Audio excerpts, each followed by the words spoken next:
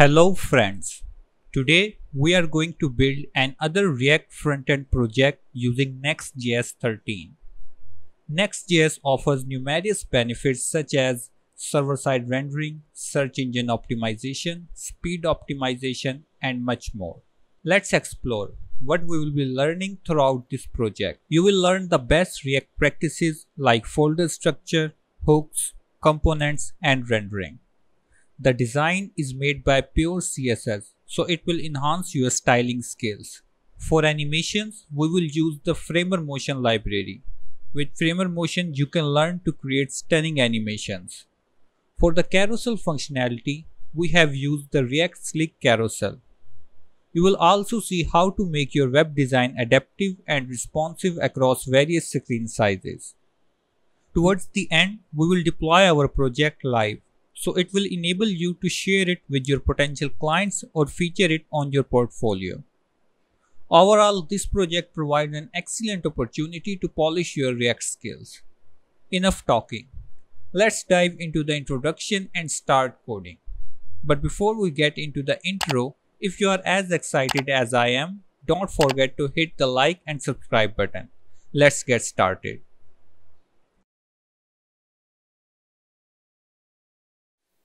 Here I am in a blank VS Code directory. Now let's see what are the requirements to follow this tutorial.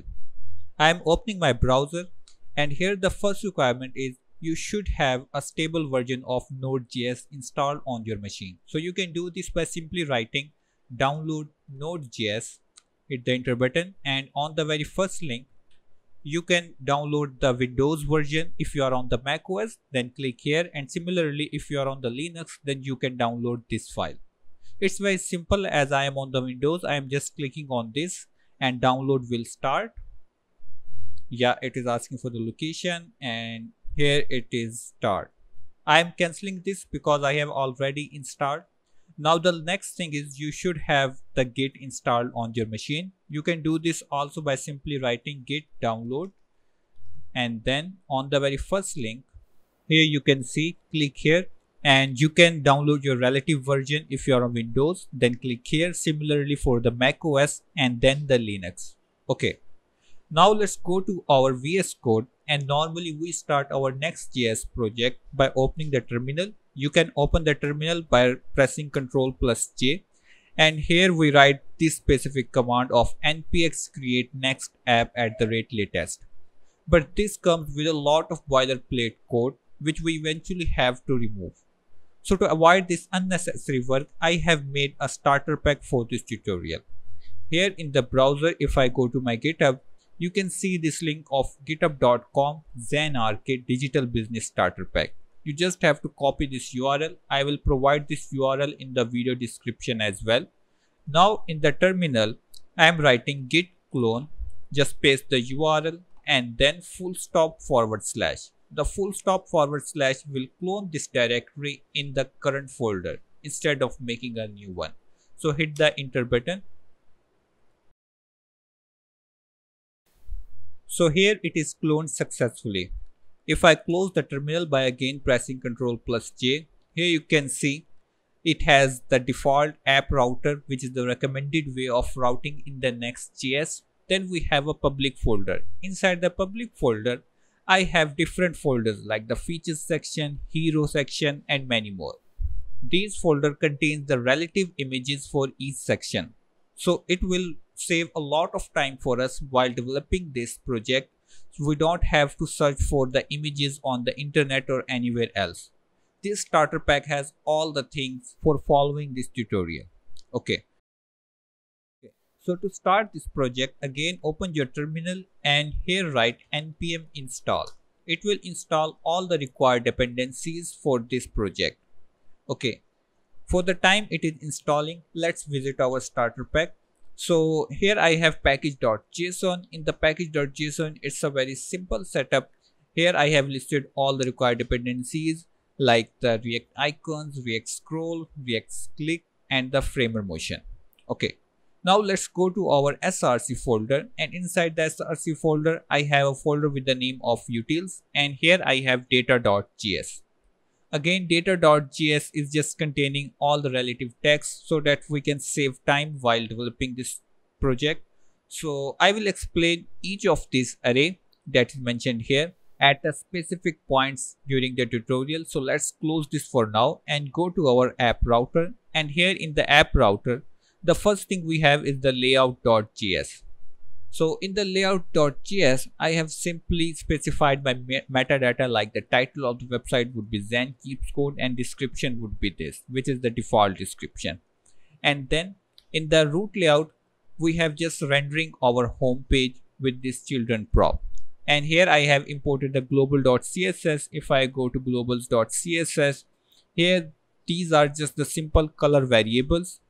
And then the HTML setup, this is the HTML tag, box size, border box, so that when we gonna give some paddings and margins, it will not affect our layout. Okay. And then these are some basic properties for the body element. Like I have specified the text color, the margin 0, and all these things are very simple. Okay. Then we have our page.js. So in the page.js, it's basically our home page where we're gonna build our complete website. So it is containing simple text, subscribe to ZAINKEEPSCODE, and this is our page.css, which is empty for now. Okay, now let's try to start this project. I hope our dependencies are installed now. Yes, these are installed. So here write npm run dev, and it will start our development server on the port 3000. So now let's go to our browser. And here I will write localhost 3000, hit the enter button, and here we are, a very simple text saying subscribe to ZAINKEEPSCODE. Nothing fancy, nothing much pre-built. We still have to make all the things from scratch. Okay, now go to our VS Code and try from the very first step. The first step that we have to do is to include our required font for this tutorial. So we're gonna use a specific font from the Google Fonts. Let's go to our layout.js. Here we will be importing our required fonts. Okay, so the normal way of importing the fonts is we will go to our browser, and here we normally search for the Google Fonts. And then on the Google Fonts website, we search for the relative fonts. Like for this tutorial, we require Josephine Sans. So Josephine Sans, and yeah, here they are. Then we normally click on this and then select all the required versions, and then we copy this link. But in the Next.js, this is not the recommended way of importing your fonts. So how to import the fonts in the Next.js? Open your VS Code, and here we have all the Google Fonts pre-built with our Next.js. So all you have to do, you just have to import the fonts like Josephine Sans, and then write from Next Fonts Google. Okay, so it will import this font from the next Google Fonts. Okay, now we have to specify the variants for this font. Here I would say const Joseph is equal to Josephine Sans, and here first of all the subsets are gonna be Latin, and then we have to specify the weights, what weights we will be using in this tutorial. So we will use 100, 200, and similarly the 300, and actually I will include up to the 700. Yeah, like this. Now the next property, we have to specify the display as swap. Okay, now to make this font enabled in our browser, what we have to do, in our body I will give a specific class name for this font. Here in the front of class name, instead of string, now I would say joseph.classname. This is the whole setup for including a font in the recommended way in the Next 13.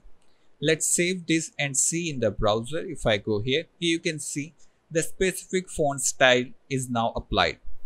If I remove this class name, let's say I go to VS Code and remove this class name, save this and see the font is removed.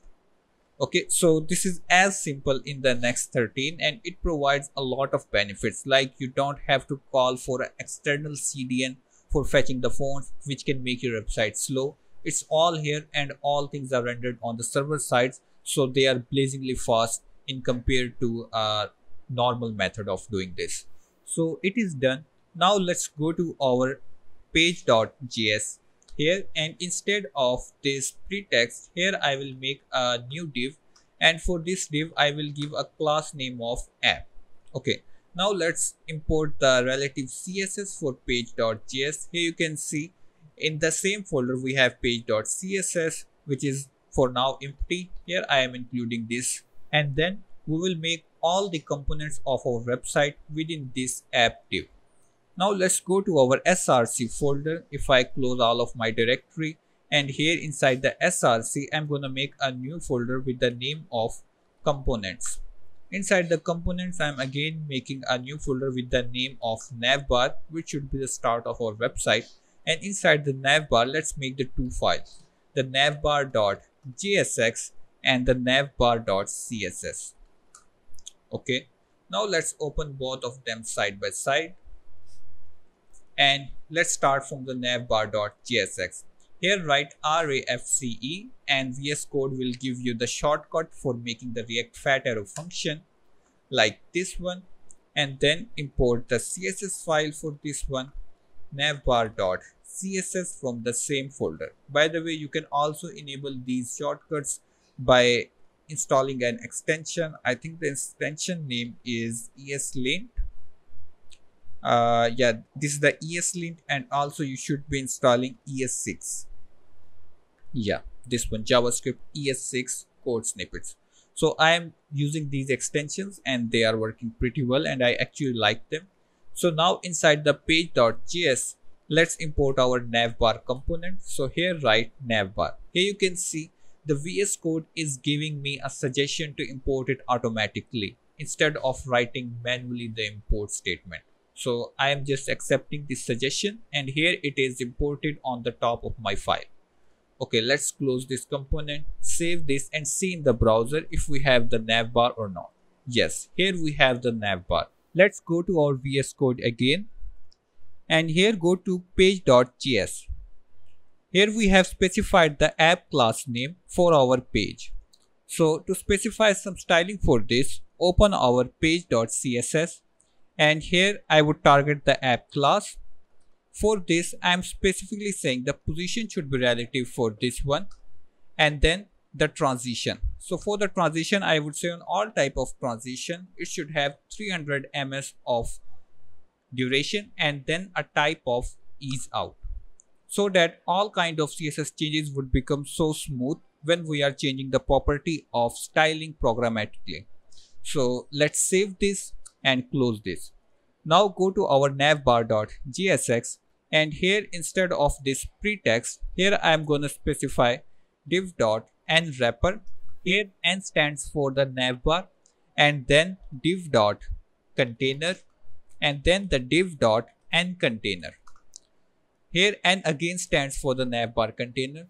I am prefixing the wrappers and the containers with the short form of the component so that our class name should not got mixed. Okay, now you must be wondering why I have followed so much class names before writing anything. So first let's write something inside this. Actually, when we are on the very wide screens, then this container class would limitize the width of sections so that they should not be expanded too much on the wide screens, and they should also maintain their shapes on the small screens as well. So how we can do this? Okay, here I'm gonna open my global.css. So here I am opening globals.css, and at the very bottom of this, here I'm going to specify our container class. Okay, first of all, normally it should have a width of 100%. The margin should be auto so that this section should be in the center of each wrapper, and then the last one is overflow should be hidden so that nothing should be going out of this container. Okay, now for the testing, I'm gonna give it a background color of red. Let's save this and see in the browser. Here you can see we have a red color behind our navbar. Actually right now I am also on a very wide monitor, so you can see my zoom level is almost 500%. If I go to 100%, You can see my navbar is containing the width 100%. That should not be the case. It should be in the center of screen. So to do this, again I am going to my VS Code, and here I am writing our first media query, and I would say the minimum width of 2100 pixels. Okay, so on the screen of 2100 pixel, the container class should have the maximum width of 1600 pixels. What it will do, I am saying when the screen size reaches 2100 pixels, then container should not have the width more than 1600 pixels. Let's save this, go to our browser, and if I go to my normal mode of 100%, and actually below the 100%, around 90% to meet the requirement of 2100 pixels, here you can see our navbar is having a width of 1600 pixels, which is in the center of screen. Similarly, I'm gonna specify some more media queries. So let me just copy and paste it. So here I am pasting these queries. You can also paste them from the video. So I have specified a minimum width of 576 pixel. The width of container should be 540 on that screen. Similarly 768 and some more screen sizes. You can just copy and paste from this video.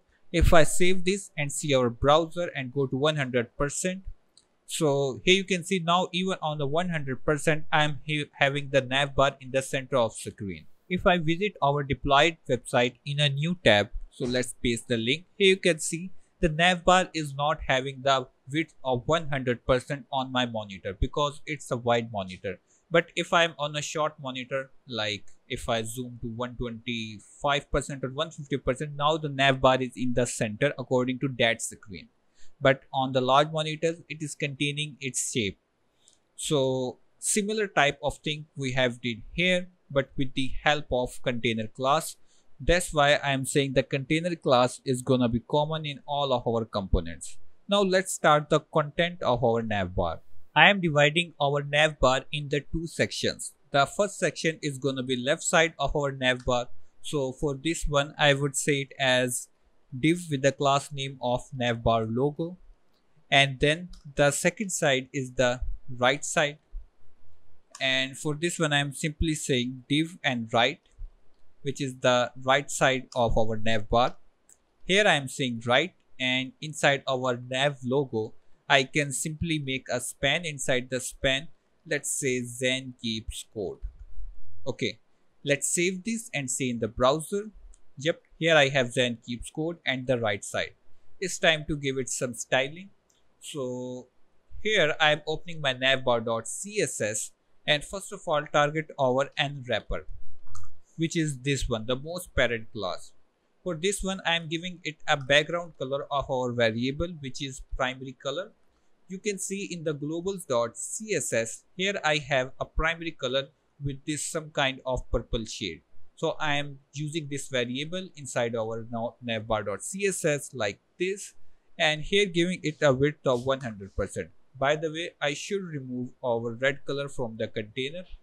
This one I should be removing this, and here I am giving it a position of absolute with the Z index of 999, so that our navbar should be on the top of everything on our website.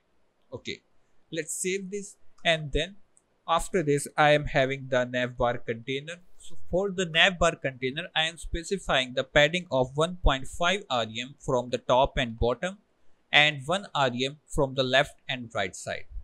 Then giving it a font color of simply white with the font size of 1 rem and a display flex, so that making the display flex we can position our items at the end of our navbar, because we have the left side that should be on the most left of our navbar container, and then we have the right side that should be towards the extreme right side of our navbar container.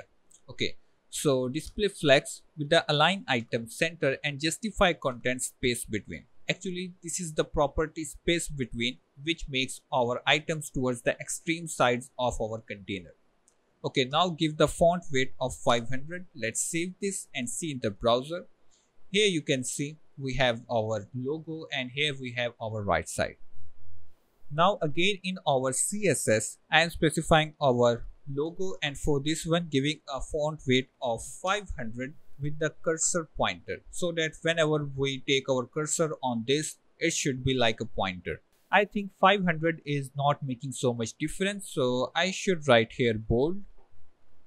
Yep, now it is making more weight.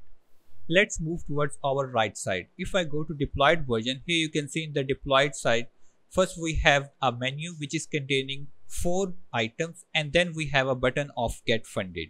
Okay, so to make the right side, inside this and right, here I would make a div with the class name of first menu, and then we have to make a button. So for the button, I would make a button with the class name of fund button. Okay, simply say it as button for now, and inside the end menu, I'm gonna make 4 spans, because here you can see in the deployed version we have the 4 menu items. Therefore here I am specifying it as 4 spans. Let's format the code by pressing Shift Alt F. I have installed the Prettier extension. If I go to this section and if I search for the Prettier, here you can also install this extension. It's very good to have but not necessary, but I really want to format my code while I'm developing any project, therefore I keep it installed. And you can also do the same thing by pressing Shift Alt F after installing this extension. Okay, so for the first span I am saying what we do. Similarly for the second span, how it works. Okay, let's save this and see. Here if I go to my development server, and yep, I have the menu items. Okay, let's go to our CSS, and inside the right side, first I will make all the letters as capital letters. So I would say text transform as uppercase, and then display flex with the align item center, justify content center, the basic flex properties. Then the gap between these items should be 2.5 rem with the font size of 0.9 rem. Let's save and see. Yes. Okay, now I am targeting the specific menu class that we have specified here. Okay, so inside the menu I am again making it display flex, align item center, justify content center, and the gap of 2.5 rem. Yep, looking fine. The next thing that I can do, I would say, as I have done on the nav logo, the cursor as pointers. Similarly, in the end menu, I have some spans. By writing this format, I am targeting all of these spans. Sorry. Yep, all of these spans. If I hover this class, you can see it is saying first we have the end menu element, and then inside the end menu element, we have the span class. So for those one, I am saying cursor as pointer. Now if I hover on these items, my cursor is changing to the pointer. Let's make our button now.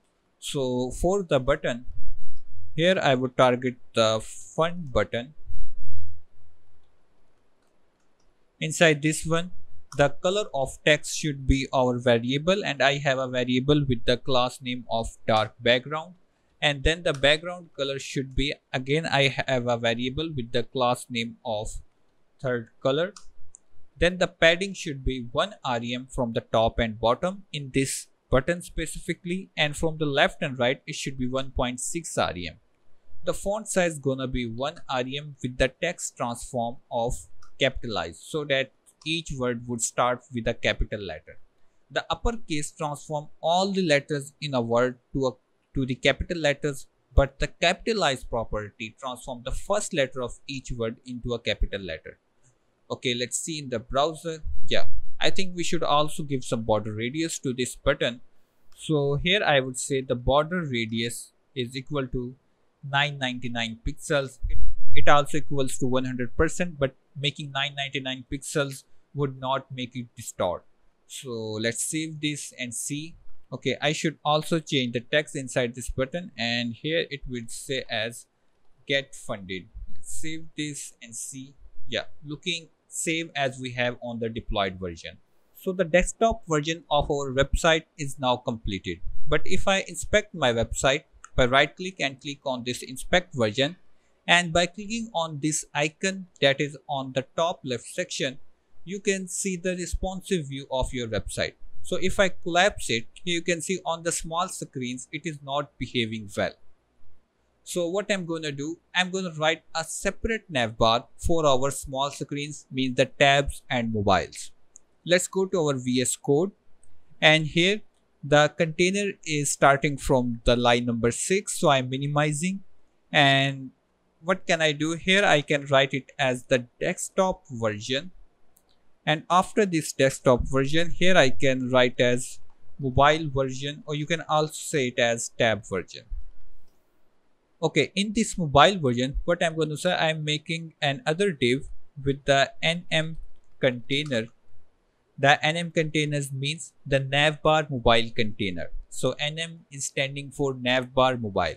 Okay, I know it's pretty much weird, but we have to stick with this. And inside this, I am saying it as mobile version. Now in my CSS, I am writing by default the nm container should have the display none, because we don't want to render this container on the white screens. So when it should render, I am writing a media query. Here I would say the maximum width of 1200 pixels, means when the screen size reaches around 1200 pixels, then make the nm container as display block, means then it should become visible. But what we can do to hide our previous navbar, that is for the desktop version. So for that thing, here I would say the n container, which is the simple container for the desktop version, that should become display none. Let's save this and see in our browser. Now if I collapse this, and as I am hitting that 1200 pixels, here you can see the value. I am zooming in. Okay, I think I'm at the maximum. So as it is hitting the 1200 pixels, it is changing to the mobile version, and on the large screens it is giving us the normal behavior. So now we have to develop our navbar for this version. Again, I would be making the two things. The first thing should be the logo. So for the logo, I am saying span ZAINKEEPSCODE, and then on the right side I should have the menu icon. By clicking on the menu icon, you will be able to open and close the menu. For the icon, I am using the React icons library. So I am using an icon bi menu alt right, and I can auto import it, I think, by pressing Ctrl plus space. But the auto suggestion is not working for the React icon, so I can import it manually by just copying the name and go to top of our file, and here write import this from React icons and then the bi folder, means the bi variant of React icons. Okay, let's save this, and here I can give it a size. So the size should be 30 pixels. Let's format the code and save and see in the browser. Yeah, here I have my logo and here I have the icon. Now apply some CSS for this. Again, in our CSS side, after making our nm container display block, here I would say the color inside this, means the text color should be white. The display flex with the align item center and justify content space between, so that the left and right side would attain the extreme sides of our nm container. The padding should be 1 rem, the position relative, with the background color of our variable primary color. Save this and see. Yep, looking fine. Now to make the weight of this span as bold, what can I do? I would say inside the nm container, target the first child. So here if I hover this class, here you can see it is clearly saying first we have the element of nm container, and then we are targeting the first child inside the nm container. I am saying the font weight as bold. You can also verify in our JSX. First we have nm container, and then we have the direct first child, the ZAINKEEPSCODE span. Let's save this and see in the browser. Yep, the text is bold now. The next step, we have to make a menu that should come in and come out when we click on this icon. But before making the functionality of coming in and coming out, first make the static version of our menu. After the menu icon, I'm gonna make the mobile menu. The approach is going to be same, so I am making a div with the class name of nm menu, and inside this I am making again 4 spans. Actually, what can I do? I can just simply copy and paste these spans. So just copy from here, again minimize this container, and instead of these empty spans, just paste them here. Let's format the code and see. Yeah. Now let's save this and see in the browser. Yeah, here I have this menu. Go to our CSS side, and yep, here our media query is starting, and we have to write all of our mobile code inside the media query. So I am saying nm menu, it should have a position fixed, and it should be fixed on the top of our screen. So from the top I am giving the distance of 4 rem. Actually 4 rem is going to be our height of nm container, means this container is having a height of 4 rem, so our menu should start below this container. Therefore I am saying here it should have a distance of 4 rem from the top. Then the padding means inside this menu it should have a padding of 3 rem from the top and right, and 2 rem from the left and right. The box sizing should be border box, so that it should not change the layout of our website. All the padding distance should be included inside the nm menu. Then the left is 0, means from the left it would have the 0 distance, and the display flex. Let's save and see. We are not able to see our menu because we have not specified any background color. So first I will specify a background color. I would say the primary color. Now it should be here. Yeah. Okay, let's see some key things to note here. First, the width of this menu should be 100% of the screen, because on the mobile screen it should take the whole width. Then the items of this menu should be in vertical direction instead of this horizontal direction. So for doing this, what I will do, first I will make the flex direction as column, so that the items should become in the column direction. Then the width of 100%. The font size inside this menu should be 1.2 rem, and the Z index again 99, because we want when we are opening this menu it should be on the top of everything on our website. Let's save this and see. Yep. Now the only problem is the height of this menu is not correct. It should take the entire height of our screen. So how to calculate the height? I am saying the height of this should be calculated by 100% of view height minus 4 rem. Again, why I am deleting the 4 rem from the complete height of the screen? Because 4 rem is taken by our nm container at the top, in which we have rendered the logo and this menu icon. Therefore, here I am saying the height should be 100% of our view height minus 4 rem. Let's save this and see. Yeah. Now the height is also correct. Let's do some more styling with these spans. So I would say inside the nm menu we have some spans, not the a tag. So for them, make the margin bottom of 2 rem, padding bottom of 1 rem, with the border bottom of 1 pixel, solid. Then I'm going to use our variable of border color. Let's save this and see. Yeah, now they are looking good.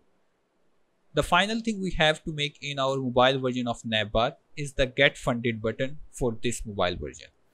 After these spans, I am making a div with the class name of mobile funded button, and inside this one I am rendering the text of get funded, and here I would target it like with the class name mFunded button. For this one, make the width as 100%, means the entire screen, with the background color again our third color. So yeah, like this one, with the display flex, line item center, justify content center. The box sizing should be border box, again for the padding reason, because I'm going to specify the padding of 1 rem and 0 rem from the left and right side.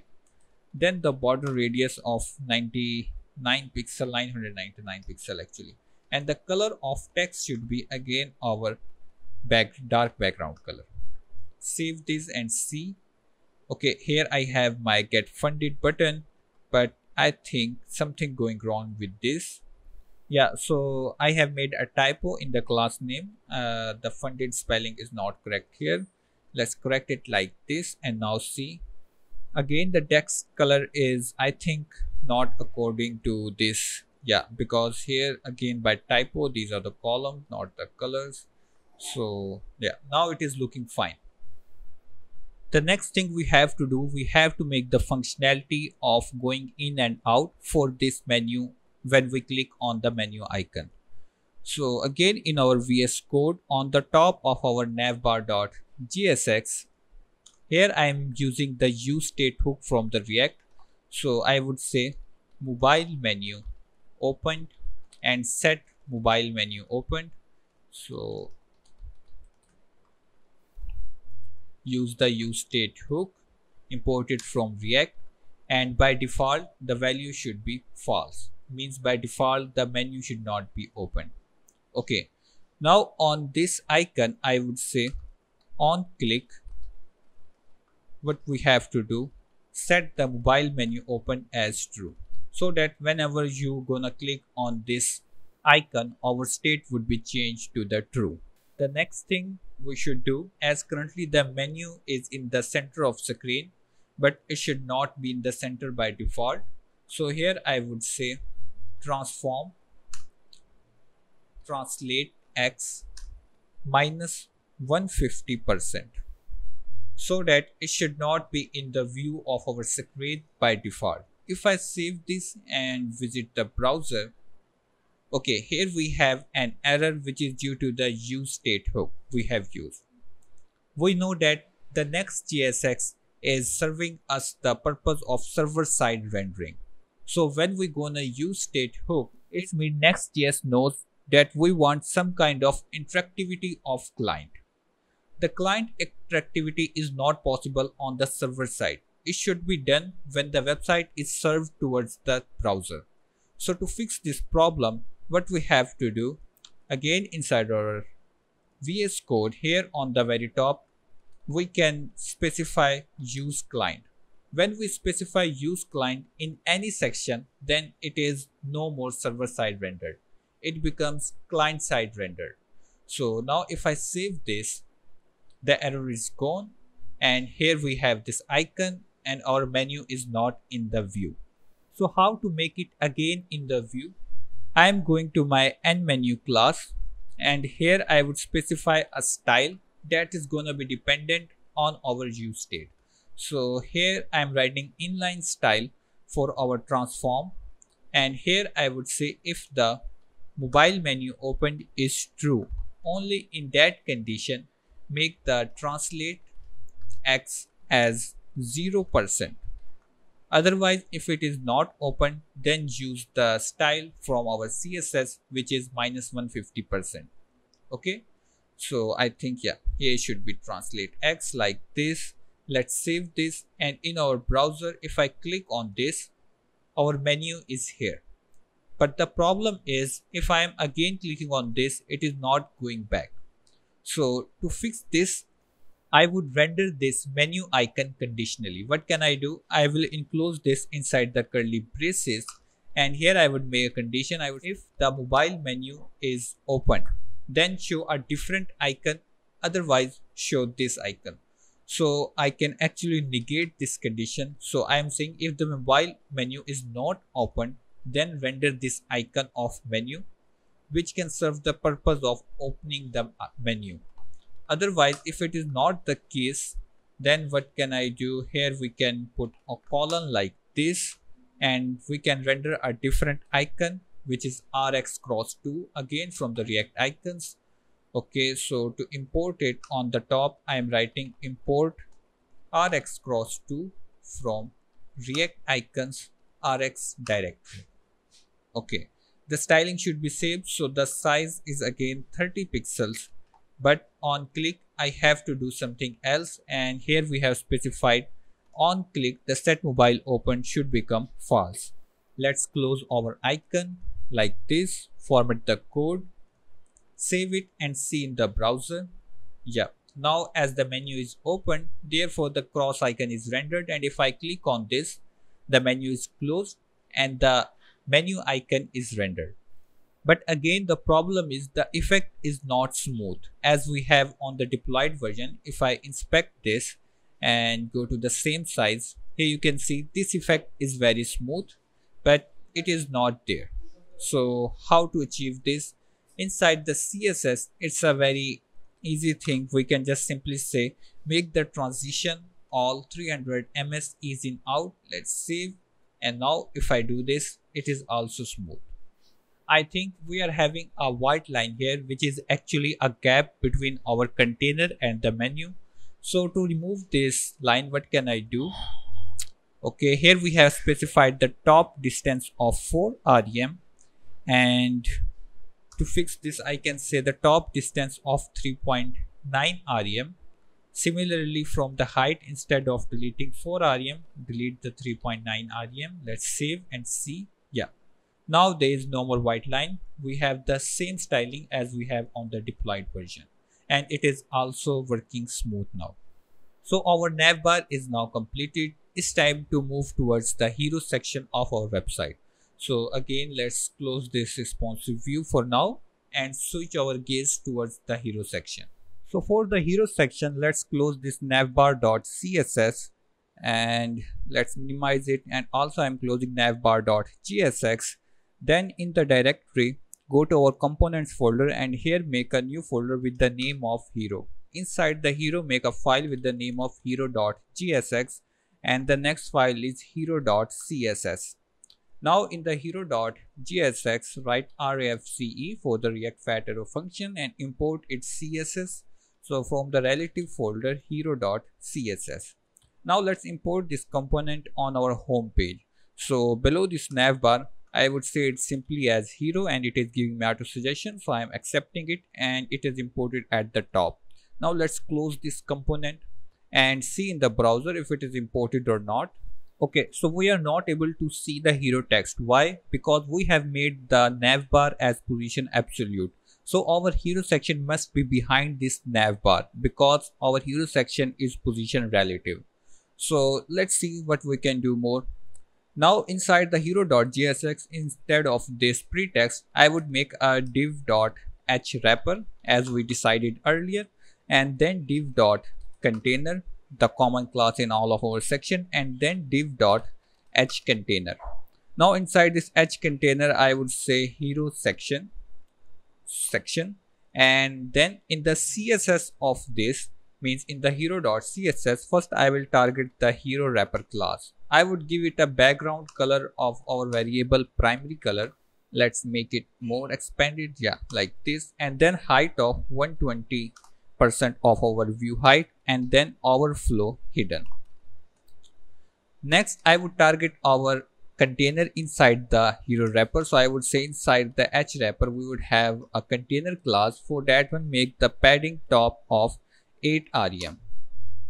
On next, I will target the hContainer class specifically for this section and making it as display flex, and then giving it a height of 80% of our view height. Now let's save this and see in the browser. Yeah, here you can see as we have specified the 120% of our view height for the h wrapper.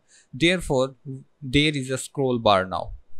Okay, and here is the text saying hero section. Now it is at the bottom side because we have specified the padding of 8 rem from the top. So it is still the position relative, but as now it is having the padding top of 8 rem, therefore we are able to see this text of hero section. Now let's take a look at the deployed version.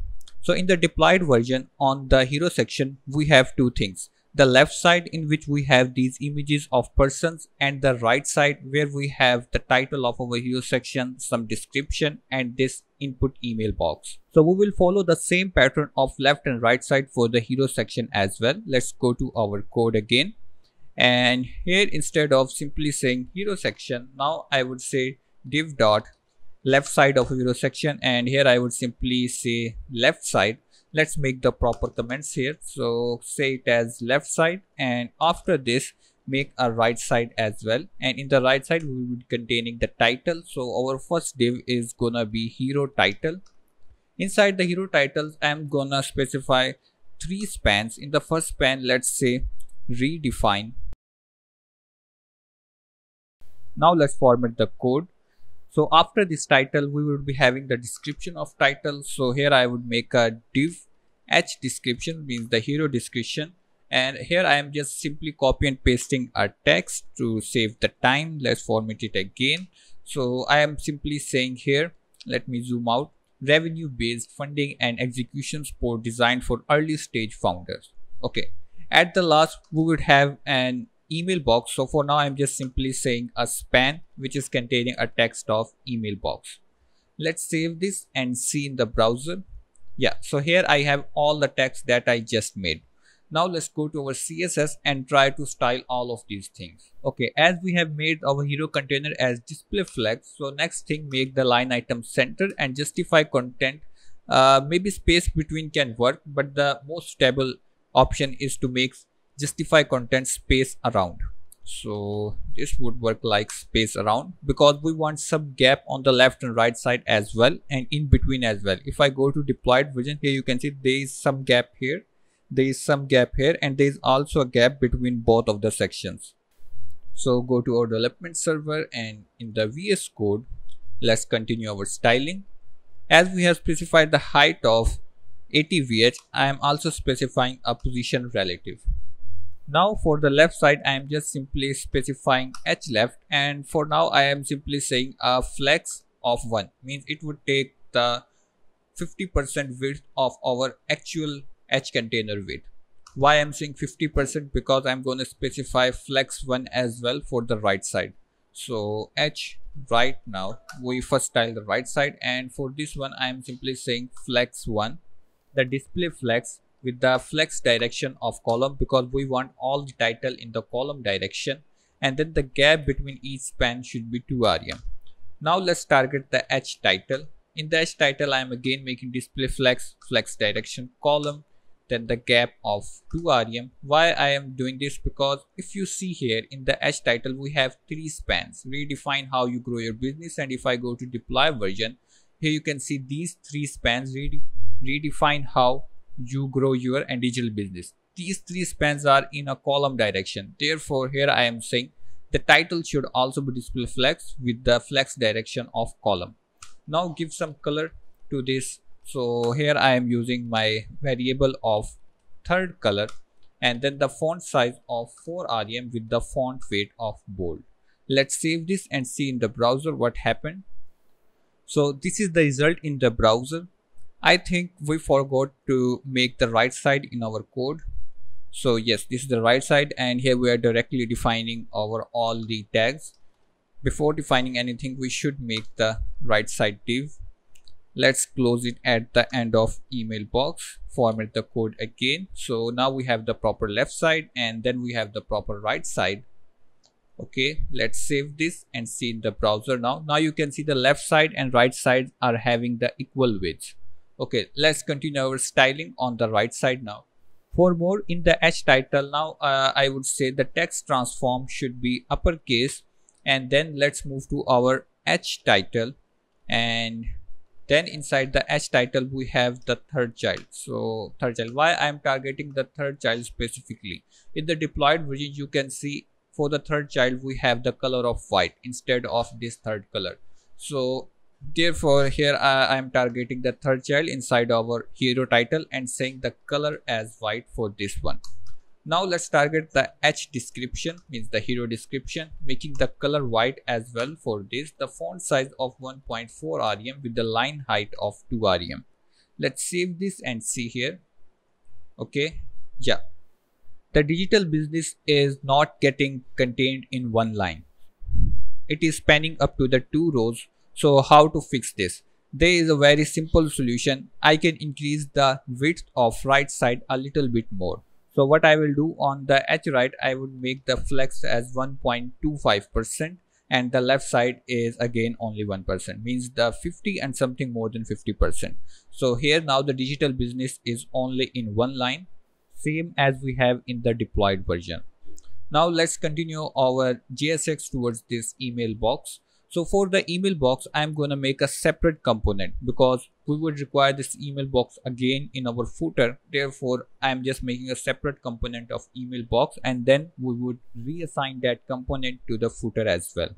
Okay, so inside the components, let's make a new folder and give it a name of email box, in which I'm making a file of emailbox.jsx and emailbox.css. Fine. Now make the CSS on the right side and the JSX write RAFCE and import its relative CSS. So import emailbox.css. Let's save this, and in the hero section, instead of this pen, simply call our newly made email box component and see in the browser if it is saying yeah, still we have the text of email box, means it is working fine. I think I should make a little bit of zoom in so you guys can see it properly. Yeah, so here I have the email box text.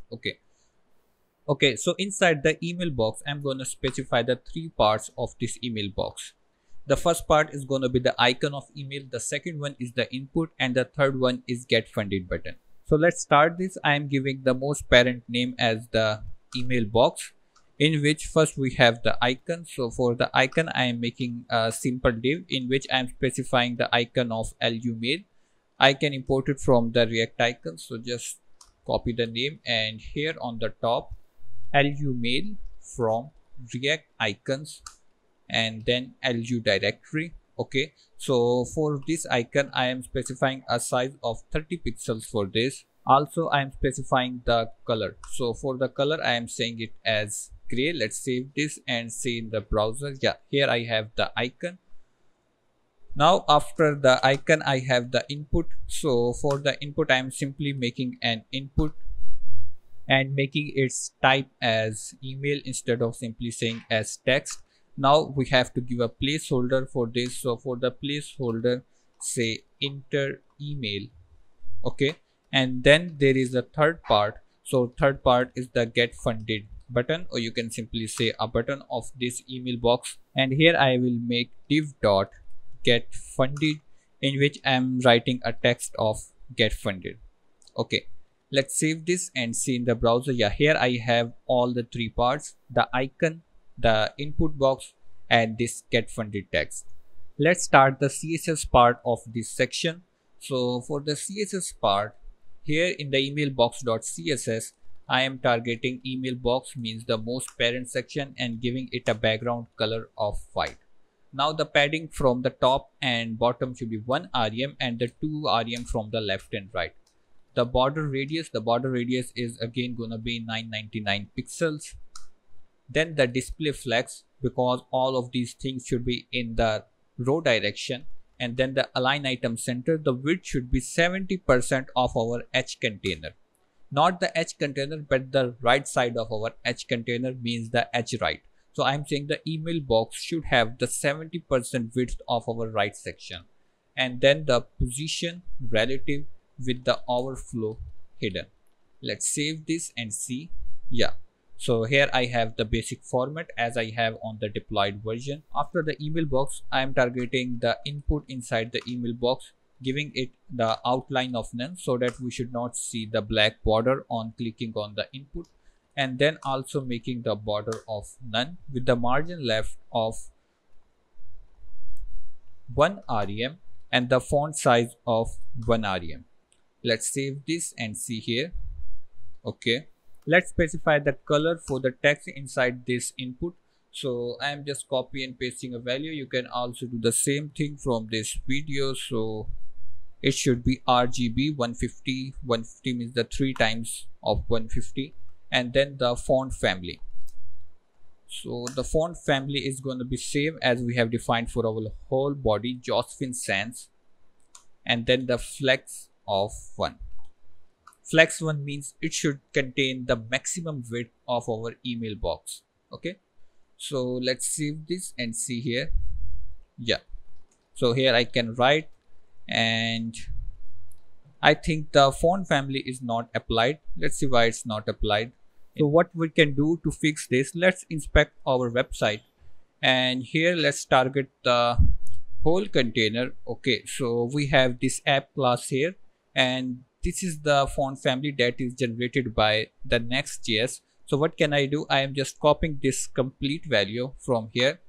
Please remember, I am targeting the app class in the inspect elements, and then I am just copying the font family that is made by the Next.js for our complete website. I am copying this value, and in our code here, instead of writing this, I am just pasting that value.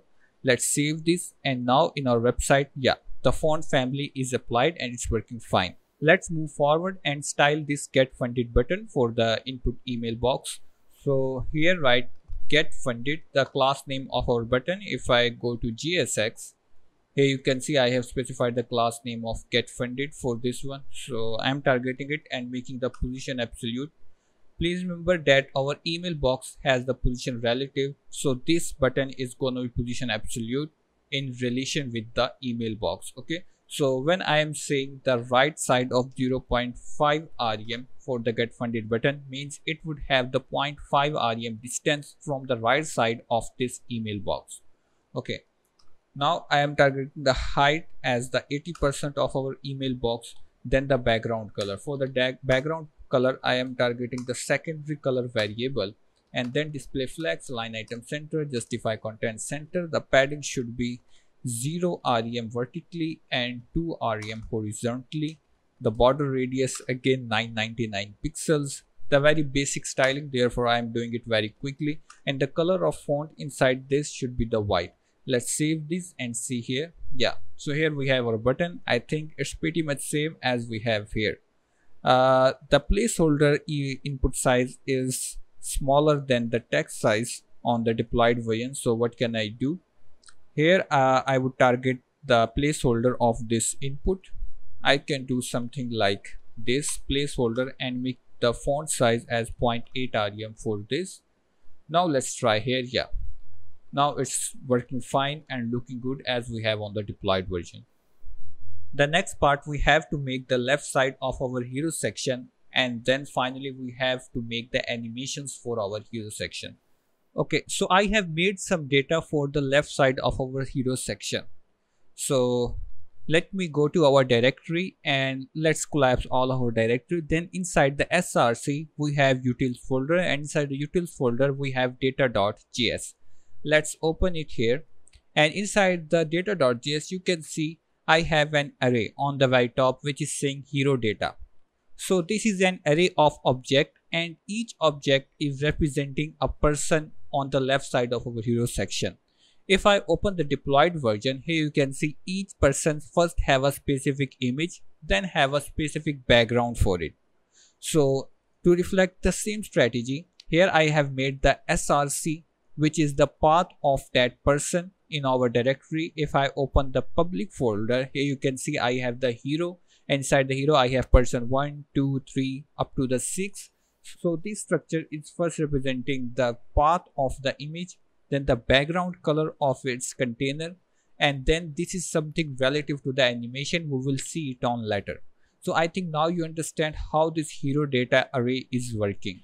Let's close this, and inside the page.js let's close. Okay, so let's close this email box, and inside the hero.jsx let's collapse the right side, and in the left side here I'm gonna make some images row. Again, on the deployed version, if you see, we have 2 rows. In the first row, first we have the 3 images 1, 2 and 3, and in the second row again we have the 3 images 3rd, 4th and 5th. So I'm gonna make the 2 divs. First div will contain these 3 images and second div will contain the bottom 3 images. So how I can do this? Inside the left side I am making a div into image row, and inside the image row I'm gonna call the hero data. So let's call hero data. As I write the hero data, it is giving me auto suggestion to import it automatically from the data.js. So I'm accepting this, and here it is imported on the top. Now hero data dot slice 0 to 3rd index, and then map through each person. Now, so actually, inside the data.js, the hero data is an array of 6 objects. However, for the first image row, we want only the 3 images. Therefore, I am slicing the array up to the third index 0, 1, 0, 1, 2 and 3, and then I am mapping up to that index, and I am saying for each person let's return something. What I am returning? I am returning a JSX, and in this JSX again I am making simply a div. Okay, let's specify the index number as well, and here give it a class name of as person pill, and give the key of this div as the I, because React would raise a warning if we don't give a specific key while iterating through the array. So it's always a good practice to have the key of the containers while it is when it is the result of something iterating over an array. So now inside this person pill, what we next have, I would have the person pill bg div. Okay, now inside the person pill bg div, I would finally have the image of that person. So for the image, first I have to specify the src. As you know, the person.src would be the source of this image, and in the alt I can simply again say the person.src. so person.src like this. Let's minimize a little bit more so we can see it properly. Okay, so I think now you understand how this image row is working. Let's save this and see in the browser. Okay, so yes, here I have this image. Of course it is not styled, therefore it is not looking good. But if I inspect this, so if I click here, let me zoom in.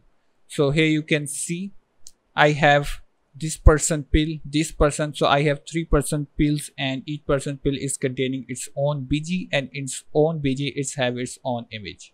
Now quickly make the second row as well, and then move towards its styling. So after the first image row, again I am making the div image row. Inside this again I am just simply copy and pasting this logic. So just pasting it like this, and now our index for slicing is from 3 to 6.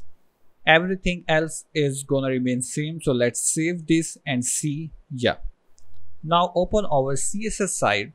So here I have the hero.css, and here I have my href, means the hero left. So let's make the comment right side styling, and then this one is the left side styling. So left side styling. Now first of all I'm gonna make it as position relative with the display flex and the flex direction of column, because we want both the rows in the column direction. First row would contain 3 images, and second row would again contain the 3 images, and the gap between them should be 2 rem, and the line item center with the padding top of 5 rem. Let's save this and see in the browser. Okay, let's refresh. Because we have not specified a correct size for the images, therefore it is looking so much distorted, but it's actually working because now we can see a gap between those images, and I think it should be according to what we have mentioned. Yep, it is the gap of 2 rem with the padding top of 5 rem. After this href, I would target the image row. For each image row, make the display flex with the gap of 2 rem. Yeah, here you can see now these images are in the row direction. And then the next thing is the person pill, means the container of each person. For this one I am giving the height of 15 rem with the width of 16 rem. The border radius again going to be 999 pixels. Okay, let me zoom in a little bit, and then the overflow hidden so that no image should go outside of this person pill. Let's save, and here we have these 6 pills. So person pill background, again for this one I'm gonna say the border radius of 999 pixels with the height of 100% and the width of 100%, again with the overflow hidden. Now let's target the images inside these person pill background. So I would say person pill bg is containing image. For that one, make the width 100%. This is the point where we are making the size of our images correct, and then the image fit as cover. The scale, I would want to scale 2% of their original size, and then the margin top of 5 rem. Let's save this and see in the browser. Here we have the images. Okay, so there is a type of cut on the top of each pill. So let's fix this. What can I do? In my code here, instead of giving margin top of 5 rem, I would give a margin top of 4 rem. Now let's see in the browser. Yeah, these pills are now in the correct shape. The only thing remaining, we have to move the second pill in each row towards the top side. As you see in this design, the second pill is not in alignment with the left and right pills. They are a little bit moved upward. So how we can do this? In this CSS, I would make a very simple type of queue. I would say in the image row, we have the nth child 2, means in each row target the second child and then transform, translate y, and on the y direction translate it up to -4 rem. It is actually the margin top that we given in the image. So yeah, now here you can see they are looking pretty much same as we have on the deployed version. It's time to finally make the animations for our hero section. Now I am switching to the deployed version and let's try to analyze the animations in deep. Okay, so for analyzing the animation, just focus on this part for now. Let's forget about the right side. Okay, so when I refresh my screen, let me refresh, then see there are two animations happening with each pill. Let me try again. First, the outer div that we have specified as person pill, that div grows up and then the inner image is rising up. Let's try again. Here you can see there is a little bit delay between the rising of the outer div and then the inner image. Let me zoom more and let's try to see again. Here first the outer div is rising up and then after a little delay the inner image is rising up. Now we will try to animate same kind of animations on our development server. So let's go to our hero.jsx and now you know that for each pill we have to make the two types of animations. For this outer div of person pill bg and then the second animation would be for this image. So on the very top here I am going to make some variants, but before doing that, as we are going to use the framer motion for these animations, let me import the motion from framer motion first. So import motion and then here write from framer motion.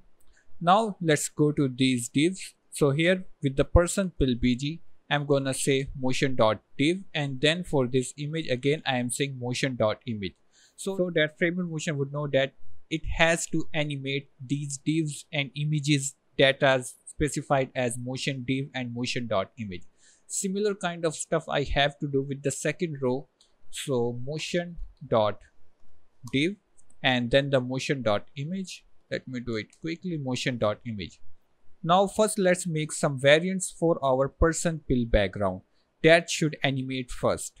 So here I'm gonna make a fat arrow function const variants. It will accept a prop of the delay, that how much delay should be there while performing this animation. We would make it dynamic. As you see in the deployed version, the animations are not happening in parallel. There is a little bit delay between each pill when they are animating. Okay, so for the variants, there will be two variants. The initial type of element when the animation is starting and then the final type of element when the animation is ending up. So initial is specified as initial and the final is animate. Now I would say on initial, for each person background make the y-axis distance of 18 rem. Okay, and then when they are animating make them y-axis distance of 0 rem. Then I'm gonna specify some kind of transitions for each animation. I would say the type is gonna be spring type of animation that is specific with the framer motion. Framer motion comes with this type of animation, spring. You can play with different kind of options that comes with the spring, like the damping, delay, stiffness, mask. But here I'm only gonna use damping, which is required, and I'm going to give it a value of 25. Now the duration of animation, I'm gonna say 2.5 seconds with the delay that we're gonna specify here. So our variants are now ready. Now let's go to our first image row, and within the first image row, let's target these %PIL_BG, and here we can specify the initially, like how the initial animation should look, and I am saying the initial animation should be equal to initial, as in the variants we have this initial key here. So I am saying initially the state of element should be according to initial variant. Then what to do, animate it up to the animate variant. Then we have to specify the variants for this one. So I'm saying variants into %.delay. So now here you can understand why I have specified the delay in our data array. If I go to my data array again, here in the data.js, you can see I have specified the delay with each %, delay 0.1 second, 0.3, 0.2. I have specified for these animations.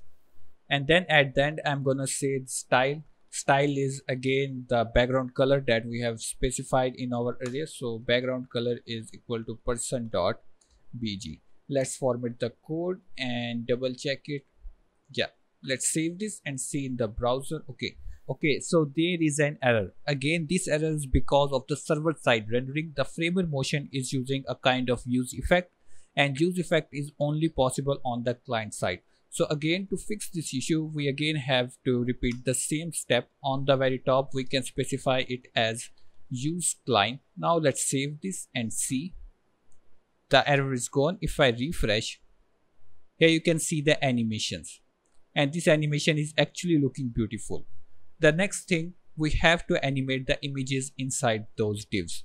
The step is again gonna be same. So first I would say the initial variant is equal to initial, and then animate it. So for the animate, use the animate variant, and now I have to make the variants. So for the variants, I would make a function with the name of image variants. So let's define this function of image variants. On the very top after this variants, here I would say const image variants. This should not accept any kind of delay. Here I would say initially the y-axis distance should be 8 rem, and then when it is animating, then the animate value on the animation make the 0 rem distance on the y-axis, and we have to specify the transition. So for the transition, the type should be spring, the duration of animation should be 2 seconds, and the stiffness, as I mentioned you earlier, that you can play with the mass, damping and stiffness with the spring animation. Let's save this, and yeah, I think it should be ready to animate now. See in the browser. Now if I refresh, and here we have this beautiful effect of animation. The same kind of effect we should repeat on the second image row. So just copy these values, means all the props, and here in the %PIL_BG simply paste them. Let's format the code, save, and see in the browser. If I refresh, yeah. The next thing, we have to make an arrow in the background of our hero section. You can see in the deployed version we have an arrow, but it is not present here. So what I can do, let's minimize these image rows. Okay, now on the top of our hero container, inside our normal container, I'm gonna make an image. So here I'm simply gonna say image with the class name of hero arrow, and then I have to specify the src. So I would say inside the hero folder I have the hero arrow.png. Let's give some alt attributes. So I'm simply saying it as arrow. Okay, let's save this and see in the browser. I think I have misspelled the name. Yeah, it should be hero like this. Now I have this hero image, but as of now it is position relative, therefore all the other stuff on our hero section has moved down, and because we have set the height as 120 view height, therefore we are not able to see the other stuff because of the overflow hidden. Okay, so how to fix this? I'm again going to my hero.css, and on the very top after this container, here I would say target our h arrow, and for this one make the position absolute with the top distance of 5 rem, width of 100% of hero section with the maximum width that this can take is 60 rem. Now I am saying the Z index as 0 so that it should be behind all other elements on our screen. Let's save and see. Here we have the beautiful arrow in the background as we have on the deployed version. The next thing we have to do, we have to animate this email box. As on the deploy version, if I refresh, you can see this email box is also animating very smoothly. So same kind of stuff we have to repeat on our development server. Let's close all the CSS files here and close all the files from here also. Now open emailbox.jsx. So this one is our emailbox.jsx. First import the motion from framer motion on the top of emailbox.jsx. So you can import by writing import motion from framer motion. And then we can again repeat the steps of making variants, but we can also define the animation directly on the div. So first make it as motion.div, so framer motion can work on this div, and then we have to specify the initial position, means the initial value of the animation. So initially I would say the width of this div should be only 0.5 rem, and then the border radius. So border radius I would give it as 100%. Now the second parameter is gonna be while in view. Okay, while in view would execute when the particular element comes in the viewport. Okay, so I'm saying when this email box comes in the viewport, then make the width 70% of the right side and the border radius 999 pixels. So we can specify it like this, and then we can also specify the transition type. So I would say the transition type would be ease out for this one, and duration of this animation is gonna be 1 second. Okay, so I think it's enough. Let's save this, format the code. So here now I'm just repeating this, that first we have specified the initial value of the animation and then when this element comes into the view. Let's see in the browser. Here you can see it is animating very smoothly. I know the inner elements are not animating, but just try to see the outer div. It is working exactly as we want. Okay, now the next element is this icon. So for this icon, again make the motion.div like this. Okay, so here I'm going to make an animation that we will be using many times in our website.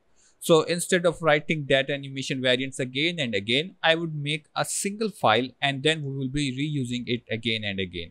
So inside our directory, okay, here inside the utils, I would make a new file with the name of animations.js. In animations.js, let's write a container variant. So here I have made this. Here you can see it is simply a fat arrow function which is taking the delay as a prop, and by default I am saying the delay should have the 0 second delay. And then there is two variants, the off-screen variant and the on-screen variant. Off-screen I am saying the opacity should be 0, and from the Y means from the vertical axis it should have the 3 pixel distance. And then when element comes into the view, then make the opacity as 1 and distance should be the original position of the element on the screen. Okay, then here I have specified the transition type as spring, the duration as 2 seconds, and delay would be the value that we have passed as the prop. Let's simply save this, and then in the email box I can say variants is gonna be equal to container variants that we have made in the utils. So it is auto imported on the top. Here you can see. Okay, now we have to specify the initial. Initially I am saying off screen and then while in view. So here I can say while in view it should have the value of on screen variant, and as container variants is a fat arrow function, so we should call it as a function and here pass the delay of 0.6 seconds. Let's save this and try to see in the browser. Now if I refresh my website, okay, here we have a smooth animation on the icon. Okay, let's move forward. So after specifying while in view, I would also want to specify the viewport. So here I am saying viewport once equal to true. So what is the meaning of once true? I am saying that run this animation for the first time when icon comes into the viewport. It should not be like that. If you are scrolling down and then scrolling back to the hero section, then animation should not run again. So this is the way how we can do this. I am specifying viewport once as true. If I specify it as once false, the animation would run again and again when you scroll up and down again and again. So making it as once true, animation would run only once for the first time.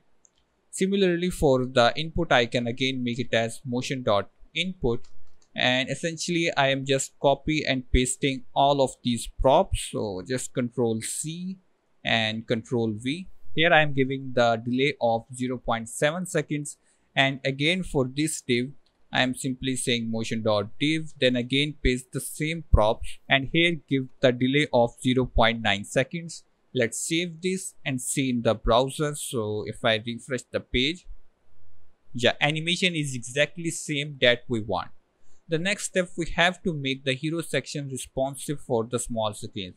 As of now, if I inspect and enable this responsive view button, then here you can see on the small screens it is not behaving well.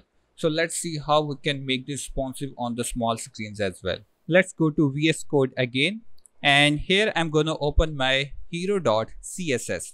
I'm opening it side by side, so you should have a reference of our hero.jsx as well. Okay, so here you can see our JSX and here is the CSS of our hero section. Now on the very bottom, here I would write a media query. So there is only one media query, and which is I am saying the max width when the device reaches the width of 124 pixels, then execute this CSS. So here I am saying not the execute but just run this CSS. So height should be maximum content of our hero wrapper, and then the hero wrapper container should have the padding top of 5 rem on the small screen, and the H container, which is our hero container, should have the height of auto. Now you can see I am removing all kind of absolute values that we specified for the hero container earlier, that we specified the height of hero container should be 80% of view height, and similarly we specified the hero wrapper should have the 120% of view height.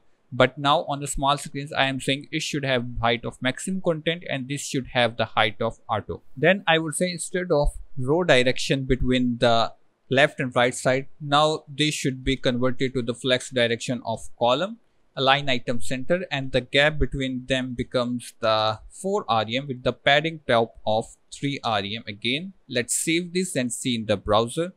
So here are the results. Let me zoom out to 100% or maybe 75%. Yep. So I think it's generally working fine. This arrow should be removed on the small screen. So first of all, let's fix this. Hero arrow should be display none. Let's save this and see. Yep, it's looking pretty good. Now we have to fix these headings and titles. So again, after the hero arrow, I would say in the right side, because in the right side we contain all kind of title and description and that email box. So for that one, first of all, I am making the flex as 1, because previously we specified as flex 1.25, but this is no longer needed on the small screens. And then the align item center. Okay, next thing is H title. Make it again align item center with the font size of 2.2 rem. Let's see. Yep, looking pretty nice. After this, target the hero description and make the font size of 1.2 rem for that one, with the width of 80% of total right side, means the 80% of our total screen. Okay, so after this I would say text align should be center. So let's save this and see in the browser. Yeah, so our total hero section is now responsive for all kind of screens on the tab, on the mobile. It is having a beautiful look.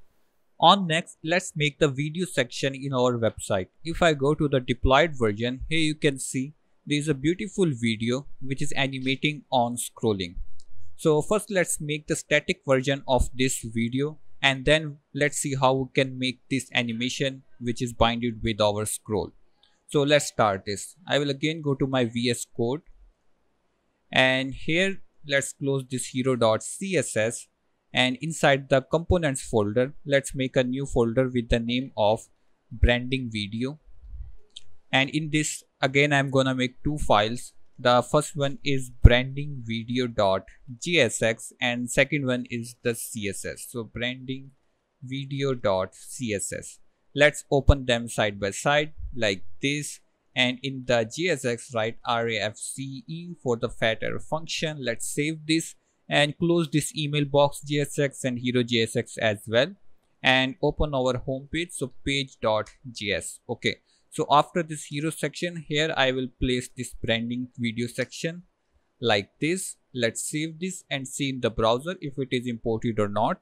Yeah, so here I can see the text branding video means it is imported successfully. Now again go to our code, and instead of this pretext, here I will make first of all the wrapper. I think in this section we don't necessarily need the wrapper because there is no background color for the video and video is only placed in the center. So I can directly make the branding video container, and in this container let's make an other container which is the common one, and then place the video tag. Inside the video tag, now place the proper source, that what should be the source of our video. So inside the source I would say video.mp4. Let's see where this video.mp4 is placed in our code. So if I go to the public, here you can see this is the video.mp4 directly in the public folder. Therefore I am just directly saying /video.mp4 and it would be targeted. And then we have to specify the type. So I would say type with the extension of mp4. Let me zoom out a little bit. Okay, let's save this and see in the browser. So here I can see the video, which is of course not automatically playing. So to play it automatically, we have to pass some props to our video tag. So first prop is loop, the second prop is muted, and then I can say it as autoplay with the control. So I can specify control as a empty string. Let's format the code now, save this and see in the browser. Okay, if I refresh my page now, here you can see the video is now automatically playing and there are no control displayed over the video. It's time to do some styling for this. So again I would go to my branding video.css, and here I would say I have a branding video container in which I'm again having a container. So make that display flex, line item center, justify content center, and the overflow hidden. The very basic CSS properties, nothing much to explain. And then I am having a BV video. So let me make a class name of BV video. So for this video tag I would give it a class name of branding video like this. Let's save this and again go to our CSS. Now for this video I would say the width should be 95% of the container, with the border radius of video should be 4 rem. And then if we notice on our deployed version, here you can see the video is not placed directly after the hero section. Some part of video is in the hero section. So for doing this in the CSS, here I would write the margin top of -10 rem with the z index of 1, so that it should be on the top of previous hero section. Okay, so now import our CSS file in the JSX of branding video. So here I would write import from the relative folder. Let's save this and now see in the browser. So these are the results on the browser. Here you can see the problem is our video is not visible completely. The upper part of video is invisible because we have our container with the property of overflow hidden. So if I make it as overflow visible, and now if I go to browser, here you can see we are able to see the video completely. Let's inspect this video on the small screens and try to make it responsive as well. Okay, so I think on the small screens, the border radius and the position of the video should be a little bit changed. So in the CSS here at the bottom, I would write a media query. I would say media and the maximum width, on the maximum width of 1024 pixels. Then with the BV video, make the margin top of 1 rem. And then if the size of screen is even smaller than 1024 pixels, then what to do for the BV video, make the border radius around 2 rem. Let's save this and now see in the browser. Okay, yeah. So now our video section is also responsive for all kind of screens. Here you can see it is behaving well. I think the hero section should have a little bit padding on the bottom. So to fix this, I would go to my hero.css, and here where we have written the media queries, instead of giving the padding top of 3 rem, if I make it the padding bottom of 3 rem and now see in the browser, yeah, now it's looking good, actually better than the previous one. Okay, now let's see how we can animate this video on scrolling. Again, for this we will be using the framer motion. So first of all, on the top of this, import the, now let's make this video as the motion element. So, and I'm also gonna create a ref for the video. So here I would say const ref, which is the instance of use ref from the React. So here it is auto imported on the top, and I think by default it should have the value of null like this. Now for this video I would provide the ref like ref. Okay, the next thing we have to do, we have to calculate that how much this element is scrolled on the screen. So for calculating the amount of scrolling, I would use the hook from the framer motion, which is named as use scroll. So here I would say use scroll from framer motion. Again, it is imported automatically on the top by the VS Code extensions, and then I would give a target. So for the target, I am giving the reference of a video, so it is equal to ref. And then I have to specify the offset. So I am saying the offset as the start of the video with the end of screen, and the end of the video with the end of the screen. So what does this offset actually mean? So this point is the start of the video. You can say that this complete line, this complete top of the video is the start of this video section. It is actually the start of the reference that we have made. And this is actually the end of our screen. Here you can see. So now framer motion is asking us that from which point do you want to calculate the amount of scroll. So I am saying when the top of this video means when this line hit the end of the screen, means our actual client screen, then start calculating the amount of scroll. This means if I scroll up, then here you can see the top of the video is actually at the end of the screen. So framer motion would start calculating the amount of scroll from that point, and then after that it is asking that to which point do you want to calculate that scrolling. So let me change the color, and here I have written end of this video section. So what is the end of this video section?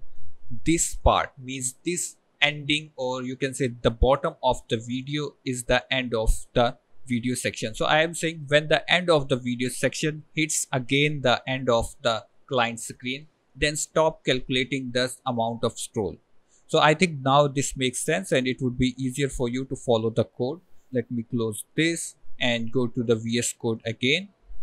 Here you can see this is the start of the scrolling and this is the end of the scrolling.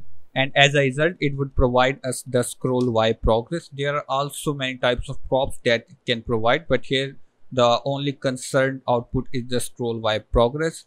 Okay, then I would calculate the amount of scale, means how much the video should be scaled on scrolling. So for this one, again, I would use a second hook from the framer motion, which is named as use transform. And in the use transform, I would give the scroll Y progress as the prop. And I would say the scroll Y progress would move from the 0 to 1. Means the minimum amount of the scroll Y progress would be 0 and the maximum it can take as 1. Now scale these values from 0 to 1 on the measure of 0.6 to 1. Means it would transform the scale from 0, 1 to 0.6 to 1. And then we would use this scale to style our video. So here I would write the style, and in the style I am simply saying add scale like this. Let's save this and let me double check that everything is looking fine. Again, as we are using the use ref, so we have to make this a client element, means the client side rendered element. So on the top I would say use client. Let's save this, and here you can see if I am scrolling down, the video is scaling up, and if I am scrolling up, the video is scaling down. So this is how you can use the use scroll and use transform hook of the framer motion. You can also make many other types of beautiful animations by using this hook. By the way, let's move forward in our tutorial. Let's close this branding video.jsx and also I'm closing all type of CSS from the right side, and then inside the components folder, okay, let me go to components folder. Here I'm gonna make a new folder with the name of what we do, and inside this again I'm gonna make two files, what we do.gsx and the CSS, so what we do.css. Now open them side by side, and here inside the GSX write again RAFCE and import this component inside the page.js after the branding video. So what we do, and yep, it is imported on the top. Here you can see. Let's save this and see in the browser. Here I have the text, what we do means it is imported successfully. Okay, so inside the GSX again I'm gonna do the same thing, first wrapper, then container, and then the section container. So first of all, div.wwd wrapper, the wwd stands for what we do, and then div.container, and then div.wwd.container. First of all, we're gonna have the head of our section. So here I would say as wwd head, and in this head we would have the title, tag, and description of the section. If I go to the deployed version, here you can see we have the tag, we have the title and description. All of these three spans would be inside the head of the section. So this is what we are currently making in the code. Okay, so let me quickly make span multiply by 3, so it would make the 3 spans. Let's format the code. And in the first span I would say what we do, and in the second span I am simply copy and pasting a text. You can also do from the video, and then similarly in the third span, which is the description one, I am again pasting a text. Okay, let's quickly give them the class name. So for the first span I would give a class name of tag, and for the second one I would give a class name of title, and similarly for the third one I would give the class name of description. I have used the short form of description only, DES, and let's format the code again and see in the browser what are the results. So yes, here I have all the text. Now try to style this text. First of all, I would target the wrapper. So inside the CSS write wwd wrapper, and we should import the CSS first. So import from the relative folder what we do.css. Let's save this, and here for the wrapper I am giving the position relative, and then there is wwd container, and for that one I am giving the margin top of 10 rem, display flex direction of column, because if I go to deployed version, here you can see. So these are the three parts of this section. First the head, the second one is these two blocks, and the third one is this final block. So all of them in a column direction. Therefore here I am saying flex direction column, and the gap between each of the parts should be 2 rem with the line item center, justify content center. Let's save this and see in the development. Okay, as currently we have given the margin top of 10 rem, so here we can see the gap. Now let's target the head of our section. So I would say wwd head, and here display flex, again flex direction column with the gap of 1.5 rem between each span, line item center, justify content center, and the width is 75% of the complete container. Let's save this, and yeah, now these three spans are in a column direction. The next thing is I have to style tag, title, and description accordingly. But these three things we're gonna use again and again all over the website. So instead of making it specific with this section in the what we do.css, I would rather prefer to make it a global CSS. So here inside our directory, I should have in the app router, I have the page.css. So I am opening page.css, and here I will write the styling for all of these three spans. So the first thing is the tag. So for the tag, I am going to use the color of our variable, which is the secondary color. And then the font size is going to be 1.5 rem with the font weight bold. Now the title. So for the title, I'm going to use font size of 2.6 rem with the color of our variable title color, and font weight bold, text align center, line height 3.5 5 rem with the text transform capitalized. Okay. Similarly, for the description, I'm gonna paste a very common CSS. You can also do from the video, font size of 1.5 rem, color of text color, and line height of 2 rem.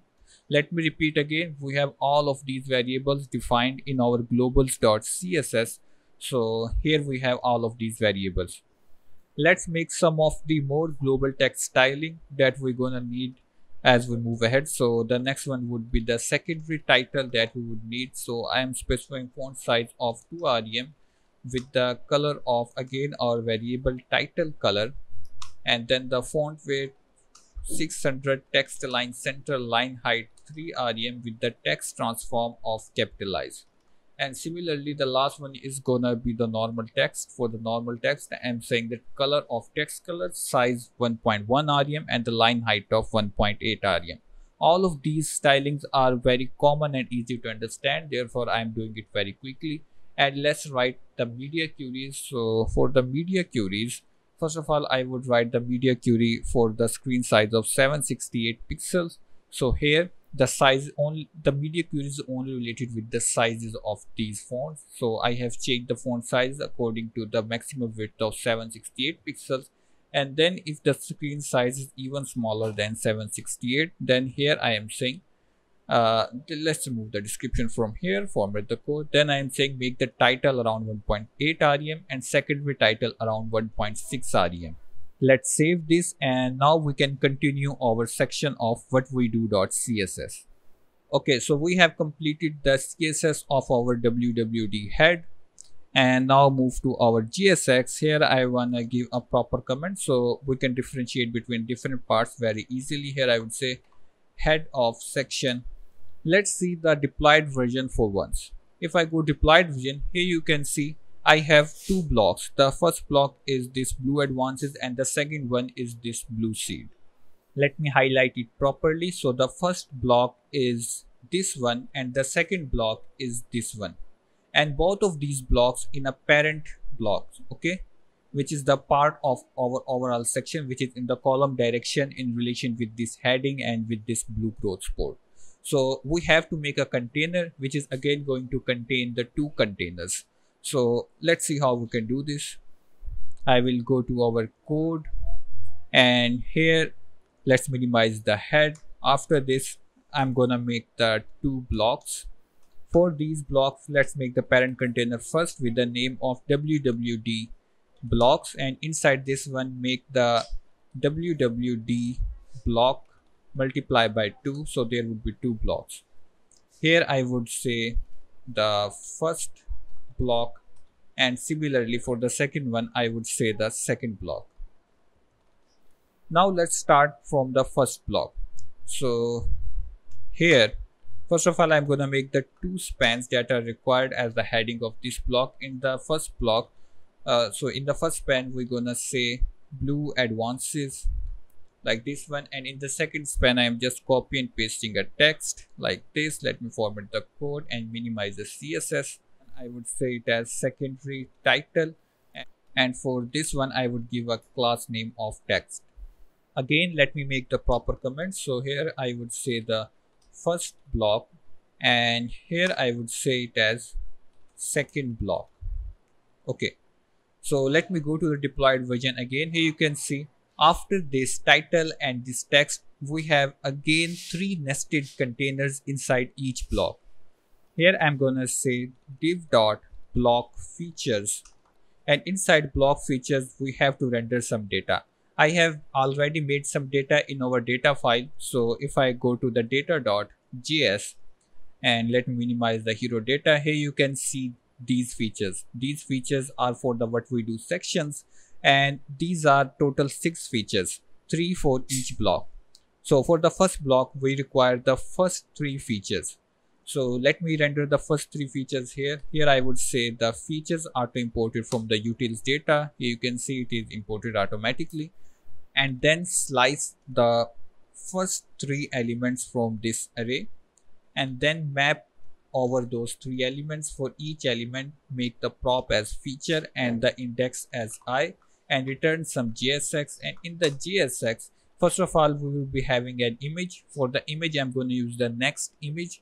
So if I go on the top here, you can see the image component is imported from the next image. And for this one, I'm going to give it a source. So for the source, I'm saying source is equal to feature.src, and then alt is equal to simply feature. The width of this element is going to be 60 pixels, and similarly height would also be the 60 pixels. Let me format the code, and here VS Code is raising a warning that we have not made the key as we are iterating over an array. So here I would give the key as I, means the index number. The second thing that is required inside this is the title. So here I would say feature.title. Let's save this and see in the browser what happened. Okay, so here I have all the relative text, but I think the images are not rendering properly. So let's see again inside the data.js. Okay, so we have the key name as the icon, not the src. So instead of src, if I write icon and save this, now here we can see the images as well. Please remember that we are still working on the block number 1. We have not touched the block number 2, which is this block blue seed, because it is just a replica of first block. So we will do it very quickly and we will see it in detail, the first block. After the head, target the most parent container of the blocks, which is the blocks. So for the blocks, I'm gonna give the width of 100% with the display flex and the gap of 2 rem. So here what it is, if I go to a deployed version, let me open the Epic Pen. I am saying about this distance between these two blocks. I am saying make this distance about 2 rem. Okay, now style each block. So here inside this wwd block, I would say I am having an individual block with the name of block. Make the width as flex1. So both of the blocks would have the width 50%, and then display flex direction column. Why I'm saying flex direction column? Again, if I go deployed version, and here you can see this title, this text, and this container is in the column direction. So therefore I am saying this block should have the flex direction of column. Then the gap between the elements should be 1 rem with the align item center, justify content center, padding of 2 rem, text align center. The box shadow, again I have my own variable with the name of shadow, which we're gonna use, and the border radius of 2 rem. So I think the basic styling is done. Let's see in the browser. Here you can see we have the 2 blocks. The second block is only saying second block, and in the first block the title and text is rendering correctly. We have to fix these inner features.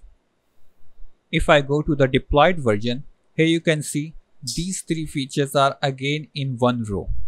I know that the second feature is a little bit moved towards the bottom, but ultimately these 3 features are in the row direction. So if we again gonna use the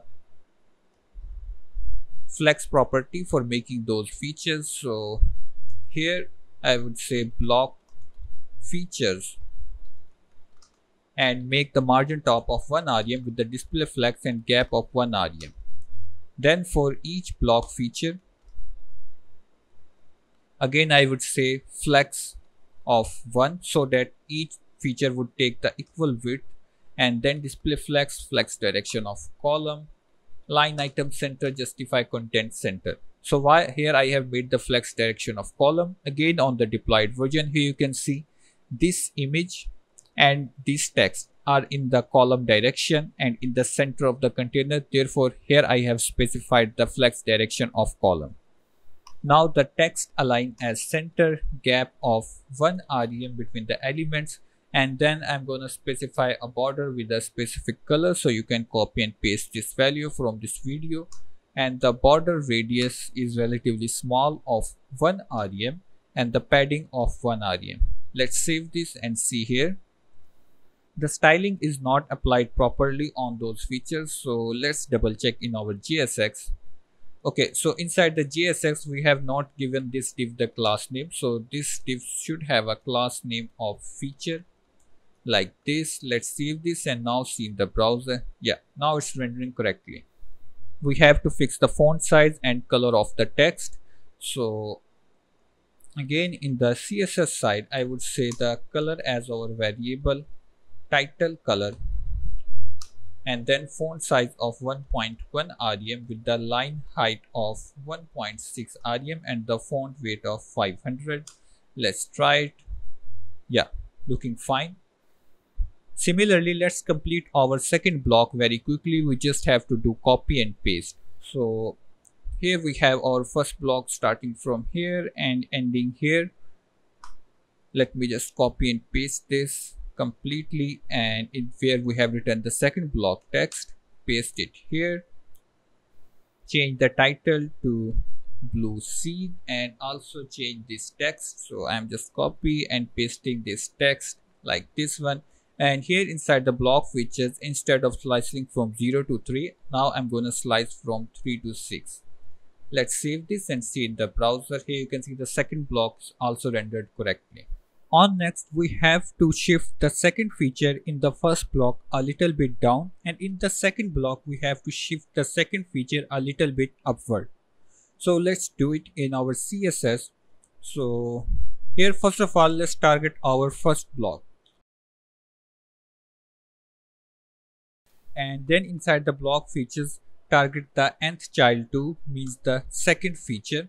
And for that one, make the margin top of 3 rem. Let's save this and see in the browser.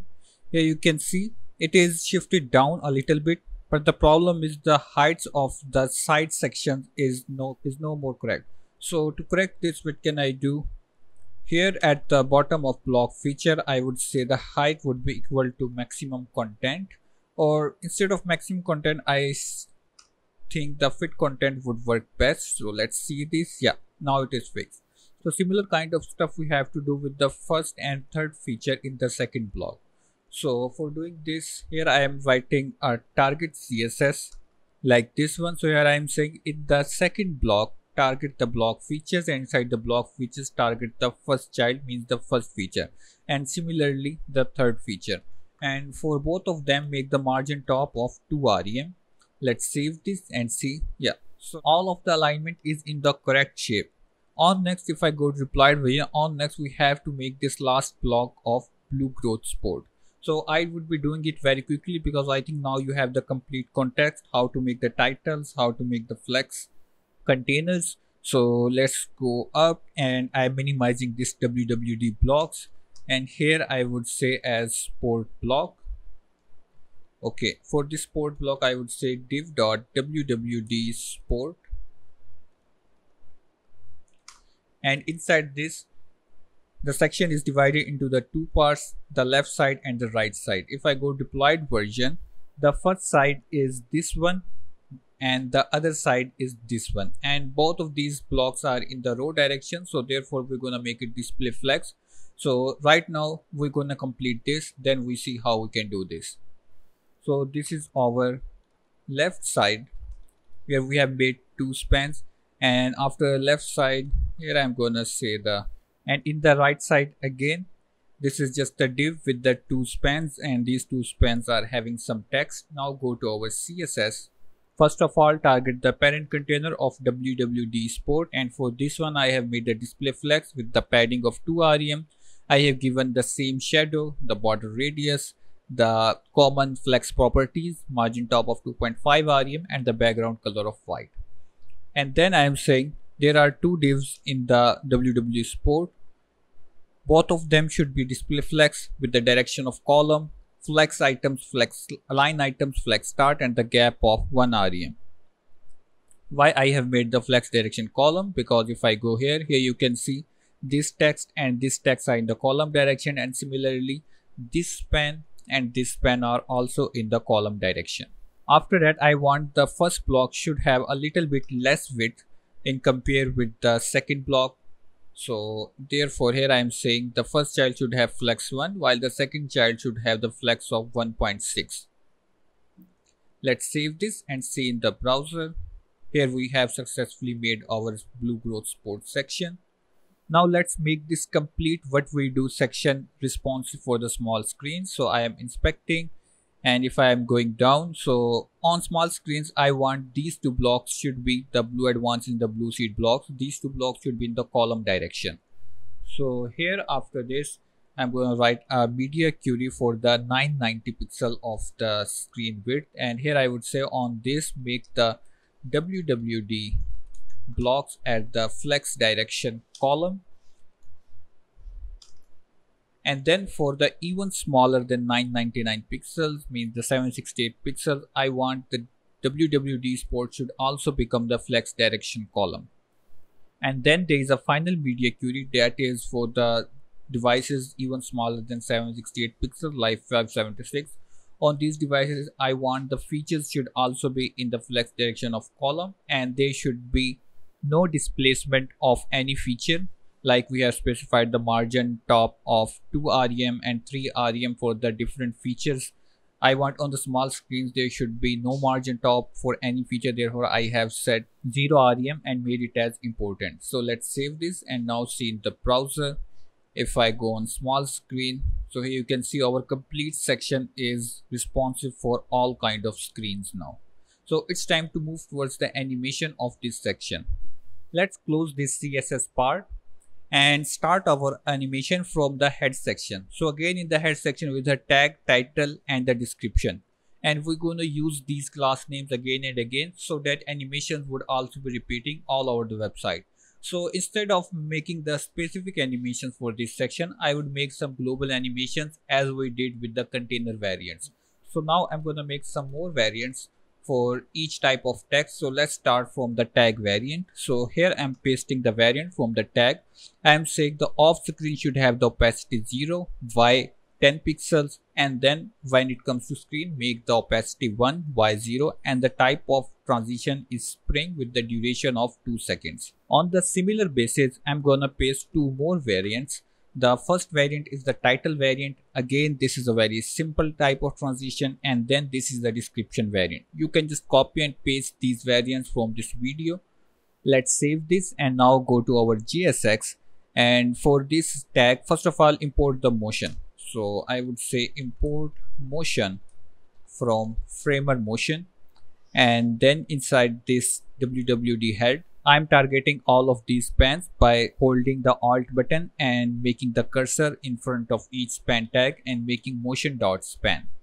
Then let's make the more props of animations for each of these spans. So first of all, I would say initially the variant should be off screen, and then while in view, so here can say while in view the variant should be on screen. And then for each type of span we have to specify different variants. So for the tag variant, here I would say variants gonna be equal to tag variants, and for this title, here I'm saying variants is equal to the title variants. And similarly for this span, the description one, here I would say the variants are equal to the description variants. Let's format the code and see it properly. Here I have specified the same initial while in view and the tag variant, similar kind of stuff for the title and then for the description. Let's save this and in the browser, okay, let's make this section as the use client. So on the top, simply write use client. Let's save this, and now in the browser, if I refresh my page, here you can see the heading of our section. It is appearing in very smoothly with the animations. Similarly, I'm going to apply animations on these texts very quickly. So let's go to our code, and here I have the blocks, and inside this first block, here I can make this span as motion.span. Code, here you can see this is the variant, initial, while in view and class name. Then this is the second span, so again make it motion.span. Let me repeat the same thing for the second block heading as well. So this is the second block.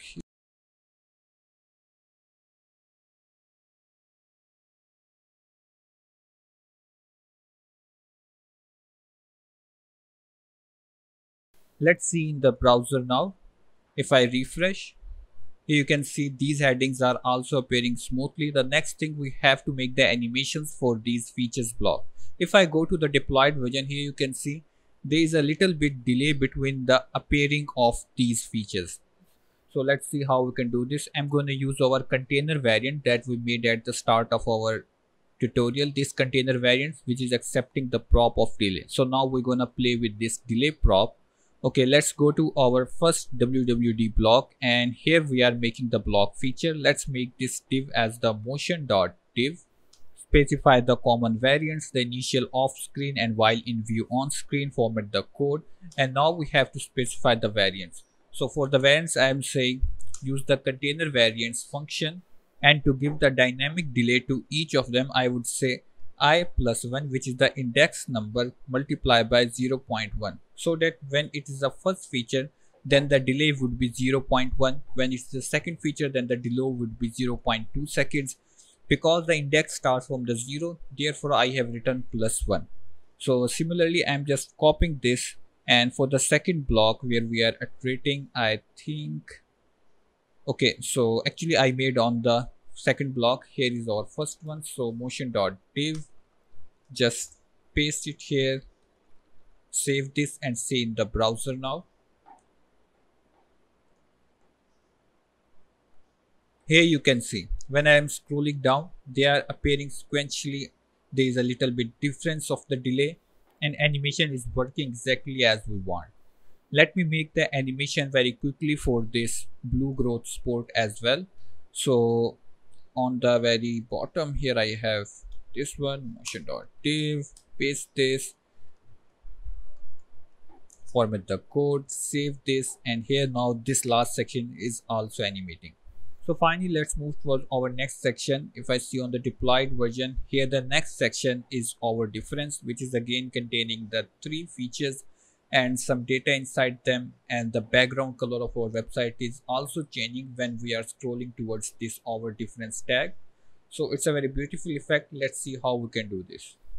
So let's close what we do.jsx, and here inside the page.js we have to make a new component with the name of our difference. So I'm just calling it as our diff. Now let's make a relative folder inside the component. So inside the components, I'm gonna make a new folder with the name of our diff, and inside this one make the our diff.jsx, and similarly the css. Okay, let's open the css side by side, and inside the JSX RAFCE, let's save this, import its relative css. So our diff.css like this, and here on the top as the first thing, I'm gonna say it as div.od wrapper, means our difference wrapper. So like this, and here inside this I am saying our difference component, or you can say it as section. Let's save this, and inside its JSX here I am saying od wrapper, and for now I am just giving it a height. So for the height I'm gonna say 100 VH, means the 100% of our view height. Let's give the width as well. So for the width I'm gonna say width as 100% of our view width. Let's save this, and inside the page.js auto import it by pressing Ctrl plus space, and here is the suggestion, just accept it and it is imported on the top. Let's save this and see in the browser. Yeah, so here is our new component, and it is taking the 100% of our view height. Now if I go to our developed version, here you can see when this section is coming into the viewport, then the background color of our complete website is changing very smoothly. It is giving a very nice effect on scrolling to this section. So first we're gonna try to complete this functionality, and then we would see how can we make this inner content. Okay, so this is our version. Here inside the code, first of all, I'm going to import the framer motion on the top. So on the top right, import motion from framer motion like this one, and also I'm going to use a hook from framer motion. The name of that hook is use animation, so just import it on the top as well. And here say const controls are equal to use animation like this. And then for this most parent div, which is having the class name of app, here simply give it as motion.div. By the way, as we are using framer motion, so I'm gonna make our page.js as use client like this. Let's save this. Okay, now around this our difference section, here I'm gonna make a wrapper for this one. So first of all, make a simple div around this one like this. Now let's make a motion.div, and because the scrolling of this section gonna affect the styling of our application, therefore I'm gonna assign the controls to our app. So here I'm saying animate equal to the controls that we have extracted from the use animation. Okay, now for this wrapper around our section, here I'm gonna use a prop which is on viewport enter, and on viewport enter I'm gonna say make an animation with this control. So controls dot start the animation, and in the animation I'm gonna change the background color. So here selecting the background color and using our variable, so write variable, and then here I'm going to use the secondary color like this one. And similarly there is an other prop that I'm going to use which is on viewport leave. So on viewport leave I'm going to simply say controls dot start, and in this animation simply change the background color again to the white. So as simple as this. Let's format the code. And the last thing that we have to define is the amount of content that should be in the view to change the background color. So let me explain it again. First of all, make the viewport as amount gonna equal to 0.4. So this prop is saying when this section is 40% in the viewport, then start these animations. Okay. Now let's save this and see in the browser. Here you can see the background color is blue now because the section is more than 40% in the view. Let me scroll up. The background color is changed to white, and when this section is coming into the view, the background color is changing very smoothly. Let's move forward and try to make the inner content as we have here. Switch to our difference.jsx file. And here again repeat the same steps. First of all, make a container. Inside the container make the our difference container like this. Okay, the first thing we have to make the head of our section, so od head, and in the od head again I'm gonna make the 3 spans. So let's format the code and give the class names. So here I'm writing class name. Okay, the first span having the name of tag, the second span is title, and the third span is simply text. So in the tag, yes, you are predicting right that the name should be our difference, and then in the second I'm going to just copy and paste text like this, and similarly for the third one I'm again copying and paste some text. Let's save this and see in the browser. Okay, here we have our title and this is the text, and we should also be having our tag. Yep, here you can see this is our tag. Now let's go to its CSS part. So in the CSS, let's remove this pretext of od wrapper, and here I'm gonna make it again. So od wrapper, and inside this one give a padding top of 15 rem. Now let's move to our container. So here od container, and inside this container display flex direction of column and the gap of 2 rem. So here you can see this section is mainly containing the 2 things. So what are these things? This is the head section, and this one is the detail of this section, and these 2 are in the column direction. Therefore I have specified as display flex and direction column, and the gap between both of them is the 2 rem. So let me close this and go to our code again. After the container, I'm gonna target the head of our section, and in the head again display flex direction of column with the gap of 2 rem and the align item center. Let's save and see in the browser now. Yeah, so here we have the title and the text in the column direction. Now for this specific section I want to change the color of our tag. So here I'm going to say inside the head we have a tag. For that one, make the color as white. And similar kind of thing I also want to do with the text. So again I'm going to say in the head we also have the text. Again for that one, make the color as white. Let's save this and see. Yeah, so our tag is now in the white color, and similarly text is also in the white color. I also want to do some more styling for this text. So first thing that I want the text line center, so that so that whole text should be in the center, and the maximum width that it should have is the 65% of the total width. Let's save this, and yeah, now it is in the exact format that we want. Let's move to the next section, which is making these three containers. Let me zoom out a little bit, and this is our head, so I am minimizing our head, and here make a comment of head. After this, here I'm gonna make the features of our section. Okay, so here I'm saying OD features. This is the parent container of the features, and here I'm gonna use an array. So the array having the name of our different features. So let's go to its definition.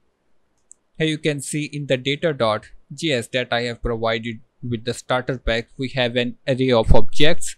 Each object is basically containing three things: the icon path, the title, and the description. And this is exactly what we want from each feature.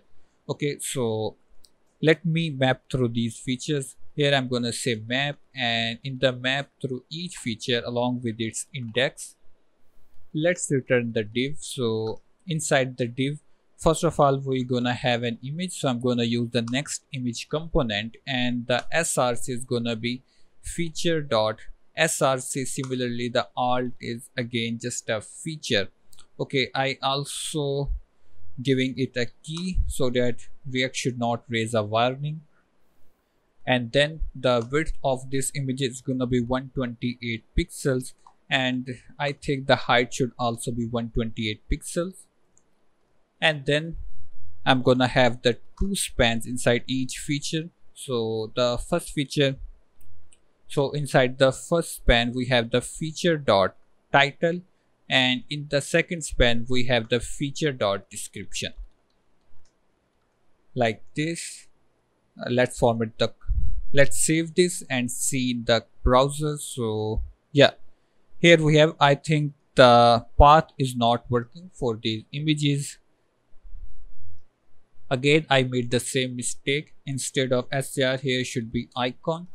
Let's save this and now see in the browser. Yes, so we have all the raw data here. Now we have to style it properly. Okay, first of all, I want to give it a class name. So the class name of each feature is gonna be OD feature. Let's save this, go to our CSS, OD features. First of all, make them display flex with the gap of 2 rem so that they all should be in the row direction. And then I'm saying for each feature, make the flex as 1 so that each feature would take the equal width on the screen, and the background color gonna be white. Let's save this and see here. Yeah, this is exactly what we want. I think if I give a padding bottom of 15, maybe 10 rem just for now, just while we are developing this feature, yeah, so that we can clearly see our containers. But maybe the padding is disturbing the layout, so instead of padding, if I give the margin bottom like this, let's save this and see here. Yeah, it's working fine. Okay, let's give some border radius to each of these containers and also the paddings and other required stylings. So do it quickly. Here, first of all, give some box shadow. So I'm again gonna use my variable of shadow that we have declared in the globals.css. Display flex, flex direction of column, gap of 1 rem, align item center, and padding of 2 rem. I think I forgot to give the border radius. So for the border radius, just give simply as 1 rem and see in the browser. Yep. Okay, so these are having the pretty much required shape. Let's go to our code, and inside the JSX, for this first span, I'm gonna give it a class name of title, and then for this description, I'm going to give it a class name of text. Let's save this. I think the title is looking too big for this section. So what I can do, instead of primary title here, I can give it as a secondary title. And yeah, now it's looking fine. I think this text should also have the center direction. So in the CSS part here, I would say inside the OD feature, we have a text. So for their text, make the text line as center, and yep, so this is our version and this is the deployed version. They both are pretty much same. Let's remove the margin bottom that we gave just for the testing. So I'm removing this margin bottom of 10 rem in this section. Again, for the animation, we're going to use the same strategy that we have used in the previous section. So I'm gonna do it very quickly, or maybe I would fast forward the video just to save time, but you can see by pausing the video because we have already done this step. So first of all, for this tag here, I am making it as motion.span, and similarly for the title one, again I'm gonna make this as the motion.span again, and similarly for the text one. So this one is the text. Format the code so you can see it properly. Now we have to import these tag variants, the title variants, and these description variants, all from our animation.js that we have declared here. Save the code and see in the browser. Yep, the animation is working fine. The next step, we have to apply the animations on these three containers. So here on this section where we are iterating on our array, for this div, I'm gonna make it as motion.div like this, and here passing some props. So let's copy this and just paste it here. Format the code. So what I have passed, first of all, I have made the variants. Again, I have used the same strategy to have a difference between the delays of each container, and then the initial variant, while in view variant, and the class name. Let's format this. Okay, I think there is an error because we have not imported the container variants. Let's save this and again try. If I scroll down to that section, yep, they are appearing in smoothly, and there is a little bit of delay between the appearing animation of each container. Let's try to see the responsive view of this section, and if there is any kind of misalignment, then it would be very easy because we just have to make the flex direction as column in this section. Yes, here we can see there is a little bit of misalignment on the small screens because they are sticking to the row direction, and we have to change this. So inside the code, here we have the CSS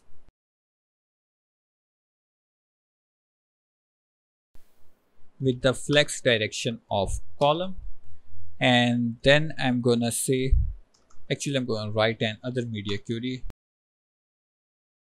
the width as 80% of the total screen width, and margin as auto.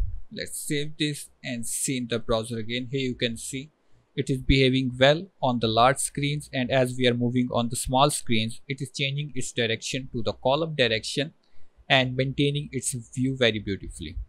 So this section is now completed. We can close this responsive view, and now we can move to the next section, which is this one, how it works. Let's close this CSS file. Again, go to the components folder, and inside the components folder, let's make how it works, and in this one make how it works.jsx, and similarly make a CSS here. So simply write how it works.css. Okay, now inside the JSX, import the relative CSS from the relative folder .css like this, and inside the page.js, after this, here just simply make this section like how it works, auto import it. Let's save this and see in the browser. Okay, so yep, here we are having this text of how it works. Again, in this section, make the div hit means how it works wrapper, then the div dot container and div dot hit container like this. Then again, the first thing we should have in this is the head. So for the head, hit head, and inside the head I'm gonna make the two spans. So for the first span, just simply write how it works and just make the class name as the tag that we are giving from the start of our tutorial. And in the second, I'm gonna paste the title of this section. So the title is something like this. Let me format the code. I think I have pasted it in the wrong place. And for the second span, give the class name as title. Let's save this and see. Yep, here we have this one, and I think we should be having the tag somewhere. Let's open its CSS side by side and write the wrapper. I think I have made a mistake. Instead of HIT, it should be HIW, means how it works. It has three words, how it and works. So therefore I'm saying HIW instead of HIT. By the way, it's just up to you. You can give anything you want. Okay, now the first thing is HIW wrapper. For this one, first of all, I'm giving a padding top of 13 rem, and then we have our container. For this one, display flex direction column, and the gap of 2 rem. Then inside the head, again it gonna be display flex, so with the flex direction of column, the gap of 2 rem, align item center. The maximum width should be 35 rem with the margin auto. Let me format the code, remove this extra line from here and see in the browser. Yeah, so here we are. The head is now in the correct format. Still we are not able to see the tag because the upper section is still in the viewport, therefore the background color is blue and the font color of this tag is also blue. But when our section would be ready, so that we can scroll properly to this section, and then we will be able to see the tag also. Okay, let's move forward. So here our head would be closed, and after the head, now we have the features of this section. So HIW features, I'm having an array inside the data.js, so I'm simply importing that array. Let's return our div, and inside this div we're gonna make the two sides. The left side, for the left side, simply say it as detail side, and then after left side we have the right side as well. By the way, we should give a key, so class name gonna be HIW feature, and then the key is I. Okay, so in the right side, simply the icon, I think if I go to the deployed version, here you can see we have the two sides of each feature. This left side is containing the detail and this right side is only containing the icon, and this structure is same in all of these three containers.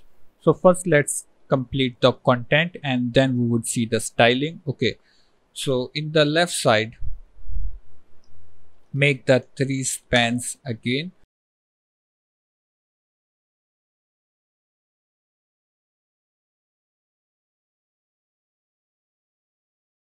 and then in the right side where we should have the icon, again I'm gonna use the image, so image from the next image,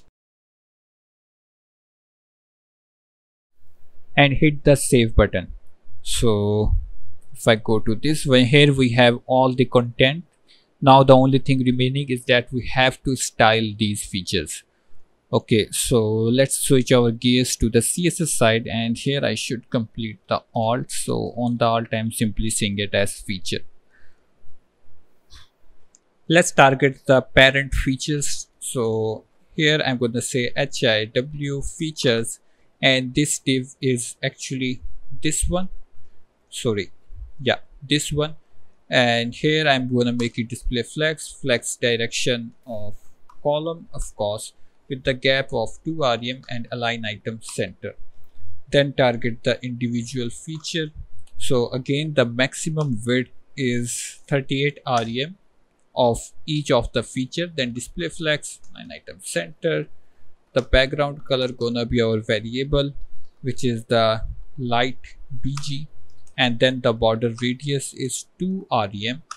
Then the padding, so padding I am giving 0.5 rem from top and bottom and 1 rem from left and right. And let me just save this and see in the browser. Yeah, so here at least now we are having the proper border radius, the background color, and the width of each feature working fine. For more, I would say the normal width should be the maximum content. Okay.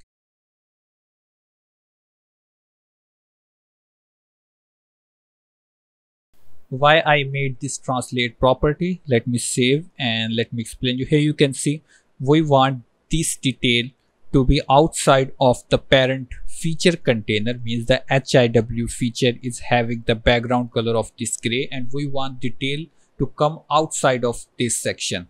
Similar stuff we have in our deployed version. So to make this, therefore I have specified as the translate minus 18%. Now let's make the font size of this numbering a little bit small.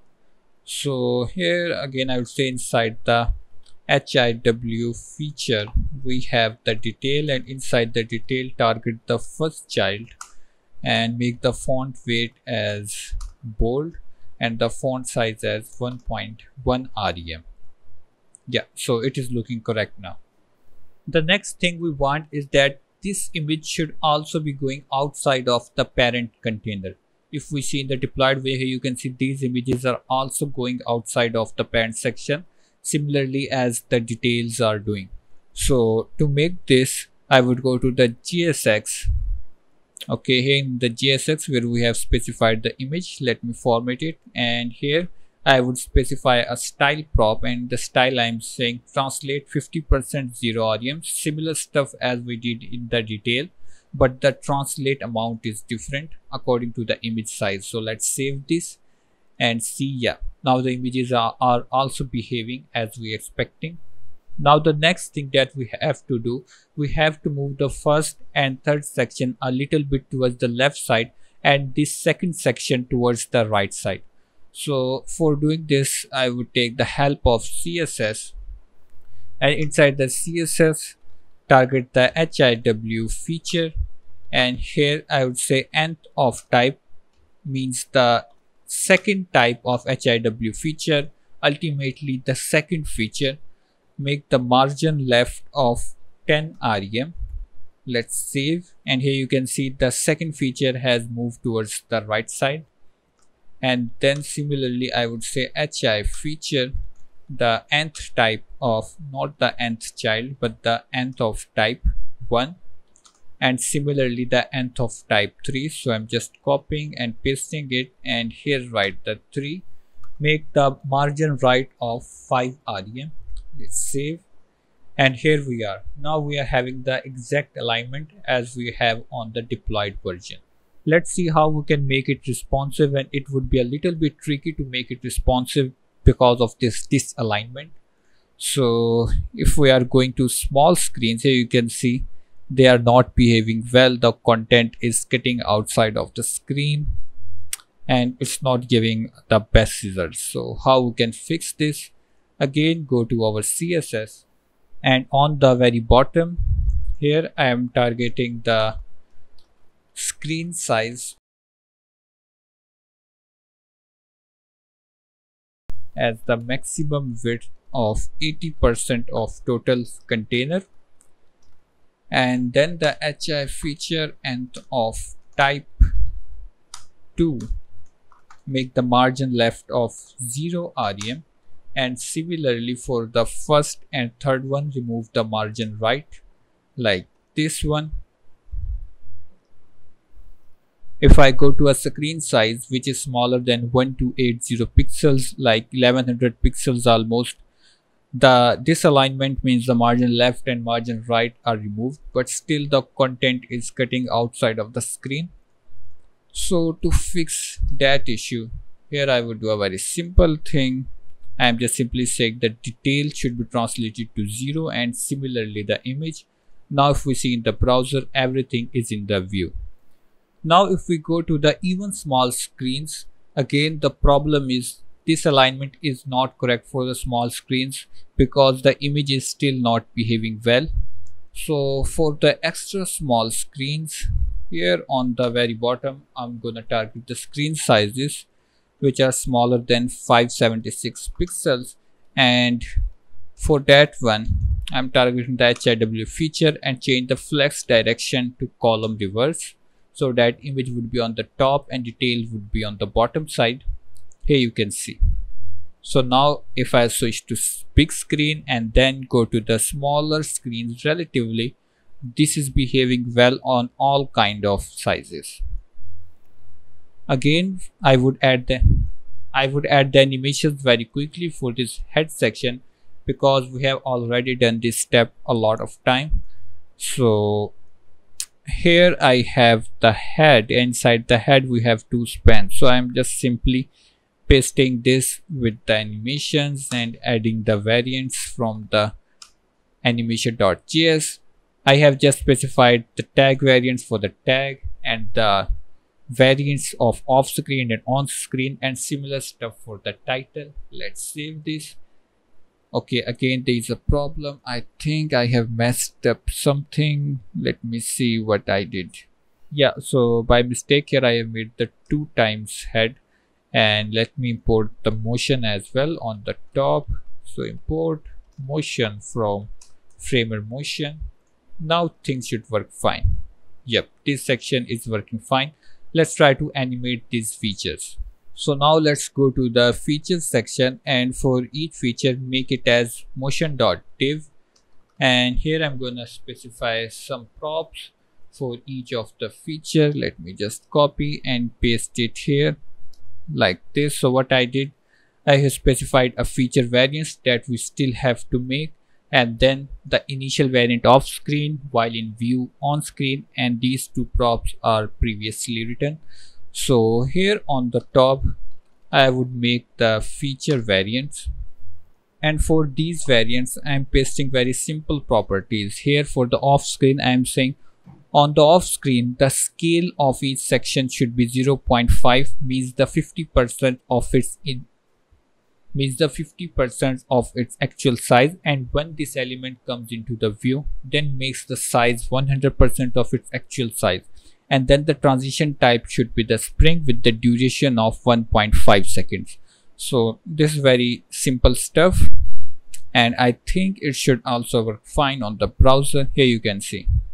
Now the next thing, we have to animate these details. As on the deployed version, if I scroll, here you can see the details are also giving an other kind of animation which is coming from the left side. So to do this, inside the JSX, for the detail again make the motion.div, and here I am pasting some props.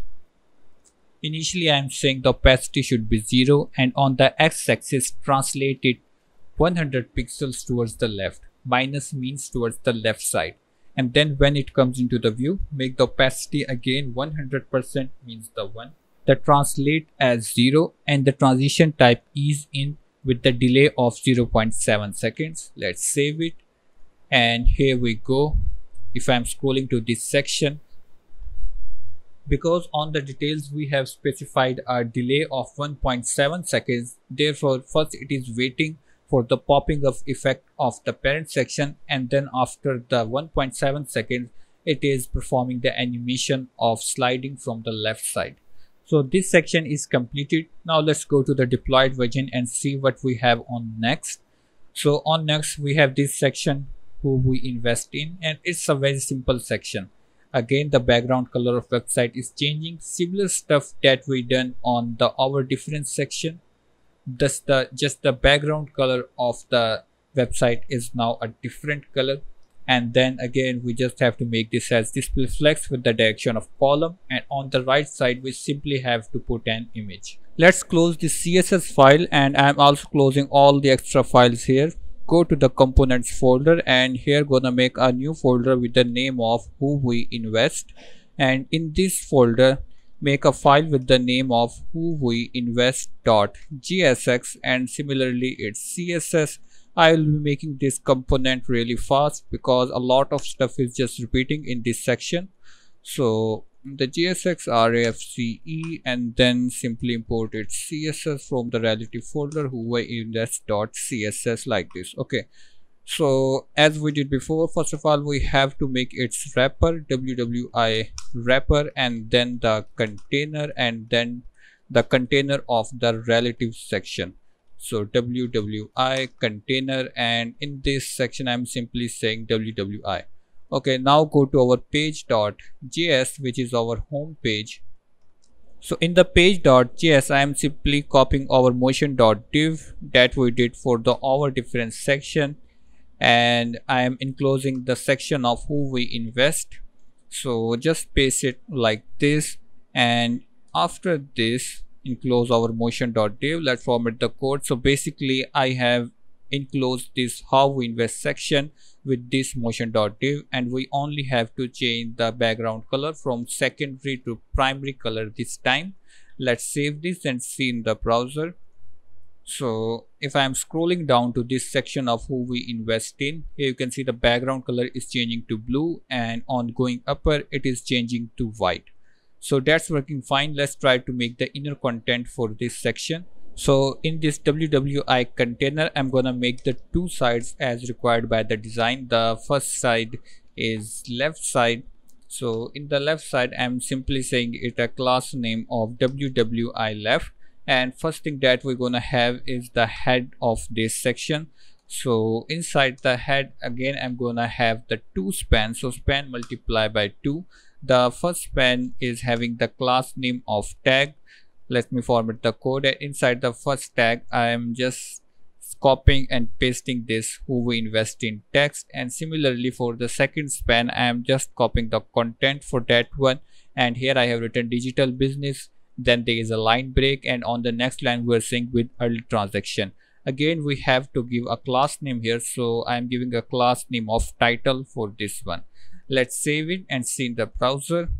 Yeah, here we have the tag, and this is the title. The next thing we have to make, we have to define all the features detail as we have in the developed version. Here you can see we have these features detail. So again, I have made an array in the data.js. So we're gonna simply iterate over that array. So this is the head, and this is the features of this section. And for the features, simply say WWI features. Inside the features, I have an array of who we invest from data.js, and I'm simply mapping over that array. So for each feature along with its index, what we have to return, we have to return our div. And first of all, this div gonna have a class name of WWI feature, and then the key is I. Now in this feature, again, we're gonna have the two spans. So for the first span, I'm saying feature.title.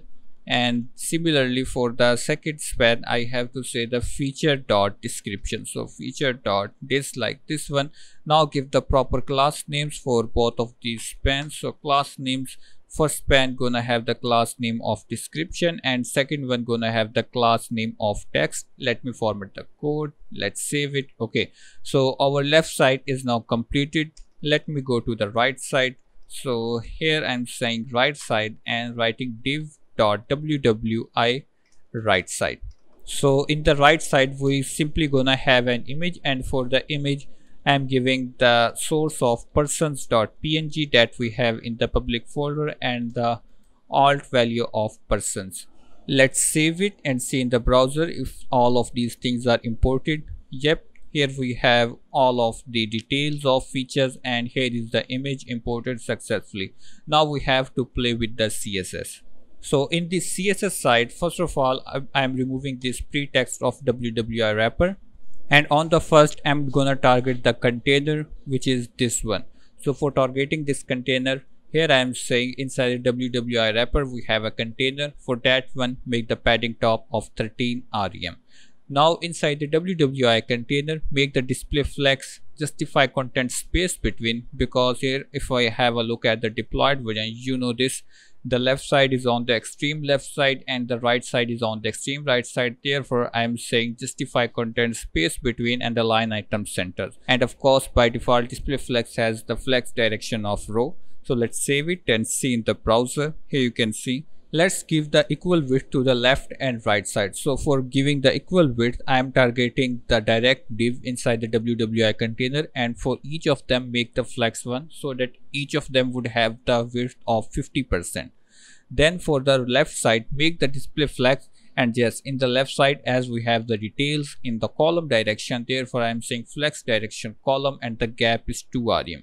So the gap between the features and the head would be 2 rem. If I save this, and here you can see this is the gap which is 2 rem between this head and these details. Now first let's target the head. So here I am saying inside WWI left we have the head. For that one, make again the flex direction column gap 1 rem and align items flex start, because we want heading to be started from the left side instead of from the center. So if I save it, so here it is starting from the left side, but still the title is starting from the center. It's not the flex, but it's the text align which is set as the center.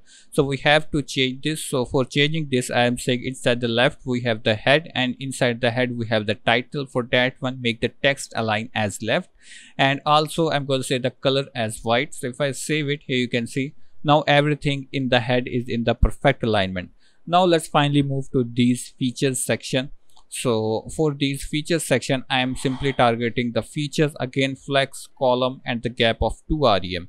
Now for each feature, make the flex column and the gap of 0.5 rem between its title and its description. So save it, and here we have, now we have to change the colors, and also if the font size is required we would also change. So first of all, give the maximum width of 28 rem to each feature. Then we have the description inside each feature, change the font color to 4th color, and then we have the text, again change the color to white. If I save this, here we are having very beautiful colors applied to these details. Now on moving ahead, I am saying text align justify, so that text would be justify on the left and right side, and it would give a nice alignment to the text. And then on the right side, simply make it display flex item center content center, so that the image would be in the center of right side. For the image, make the width as 100% of the right side. Let's save it, and here we have the section is completed. As simple as it is. Now if I try to inspect it for the responsive view, the only thing we have to do for the responsive view, we have to change the flex direction of the most parent div. So here I'm targeting the media device of maximum width 990 pixels and making the WWI container direction as column with the padding of 2 rem. Save it, and now try to see here. Here we have very beautiful alignment, but there is a problem with the gap between them. We can actually fix this gap just by giving the margin top towards this right side where we have the image. So to fix this, here I am targeting the right side and giving it align items, align self center and the margin top of 2 rem. And then for the image, I am saying on this small device have the maximum width of 20 rem only. Save this, and yep, now it's looking perfect on all kind of devices. The alignment is also cool. Now let's quickly move towards the animation of this section. Again, the animation would be real quick in the tutorial because we are just repeating the same steps again and again, and you are seeing how beautifully our website is completing. Let's go to this head section, and instead of just simply writing these spans, here I am pasting the motion.span. Let me import the motion first. So import motion from framer motion, and what I actually did here, you can see for this tag I have again just specified the tag variants with the initial off screen, on screen, similar stuff for the title. Let me import the title variants as well, and then we have to imply kind of animations on these features. Again, I am just gonna copy and paste the logic here like this and change this to motion.div. Okay, so what I did, I have specified the container variants. Let me fix this here. Okay, let's format the code. So this is the container variants, and this time I have multiplied them 0.05 seconds so that the first variant would have the delay of 0.05, and then similarly it's gonna multiply by its index number. So if I save this and try to see in the browser, here you can see the beautiful transitions applied all over this section. Similar kind of transition we also have to apply on the image, so it's also very simple. For the image, I am just pasting some motion.image here with the container variant 0.5 seconds, means the delay would be half second. Save this, and here we are. The animations and the responsive, both of the things are completed for this section. Now let's see in the deployed version what we have on next. So on next we have this testimonial sections, and it's a very cool section. It's gonna behave well on all kind of devices, and there's very nice scrolling effect that the center slide is popping up, and there is a box shadow on the focus slide, and then we finally have the footer. So let's try to make this testimonial sections first. Let's go to our components folder and make a new component of the testimonials. So inside the components, testimonials, and inside this again the two files. The first one is for the JSX and the second one is for the CSS. So this one is JSX, and in the JSX RFCE again, and I'm importing its relative CSS. So import from the relative folder testimonials.css, and then inside the page.js, after this section of our motion.div where we have made this folder of who we invest, just minimize this, and below this I am targeting the testimonials component like this. Let's save this and close this extra file. Let's go to our browser and see the results. We refresh the page. So here we are having very small text of testimonials, you can see right here. Okay, let's move ahead. So here inside CSS, let me close this CSS and open the relative CSS on the right side. Okay, so the first thing that we have to make is again the wrapper, and then the container, and then the T container, means the testimonials container. And the first thing that we have to make is the head, as we are doing. And inside this one again I'm gonna make the two spans. The first span is having the class name of the tag, so let me make the class names as well. Here the first span has the tag and the second one is title. Let me quickly make the text inside them. So this is the testimonials, and the second one is access capital that complements traditional funding options, just some random text. And if we see the developed version, so here we also have this description as well. So for making this description, here on the bottom I would also make a span with the class name of description, in which we can simply write the same text. Let me just copy and paste it here. Okay, when we have completed this T head, then after this T head we have to make the slider. So for finally making the slider, here we can make a component with the name of slick slider. And actually what we can do, we can move it out of our T containers, so that here the alignment would be something like this. If I minimize T container, this is my T container, and outside of this means inside the container we have our slick slider. Let's go to the components folder again, and inside the testimonials, in the same folder I am making a new file with the name of slickslider.jsx. Here again RAFCE, let's save it, and here auto import this component by Ctrl+space and see in the browser if it is imported or not. Yeah, so this is the tag, this is the title and description, and here we have the slick slider. Now first let's style the current content, and then we would move ahead to making the functionality of slider. So here we are in our testimonials.css, and we would use the same file for targeting this slickslider.jsx and this testimonials.jsx. So first thing, I am targeting the container inside the testimonials wrapper and giving it a padding top of 13 rem, so that it would have the distance from the upper section. And then I am making the T container as the display flex with the direction column and the gap of 2 rem with the line item center, because we want the head and the slider in the column direction with the gap between them as the 2 rem. So let's see the browser. Here we are. Next I'm gonna target the head of our testimonials and giving it again the display flex, and yes, we will be making it the direction of column. The gap between the tag, title and description is 1 rem, and the items in the center with the maximum width of the title is 50 rem. Let's save this and see here. Here we have our title in the perfect alignment. Now we can finally move towards our slick sliders section. So before going to the slider section, we have to import the CDNs of our slick slider.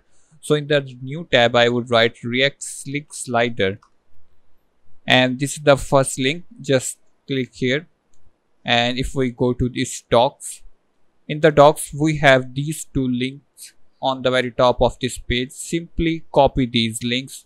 But before copying this, let's go to our layout.js. So here inside our app router, we have this layout.js. Simply open this, and just above our body element, let me minimize it a little bit. Yeah, so just above our body element here, make a head, and inside this head we're gonna paste those two links. So I am simply copying them like this and pasting them right here. Let me format the code so here you can see it more clearly. I have just made a head tag, and then I have pasted these two links. Let's save it and close our layout.js. Now we can work our slick slider. In the return statement, return this pretext, and here make a new div. Inside the new div, I am targeting our slider, so just write it as slider, and it would be imported from the React Slick. Here you can see on the top it is saying import slider from the React Slick. So this is a pre-built component that is coming from the library of React Slick. We don't have to give too much code inside this components. We just have to pass the settings as the props. Okay, so inside this slider now we have to make the slides.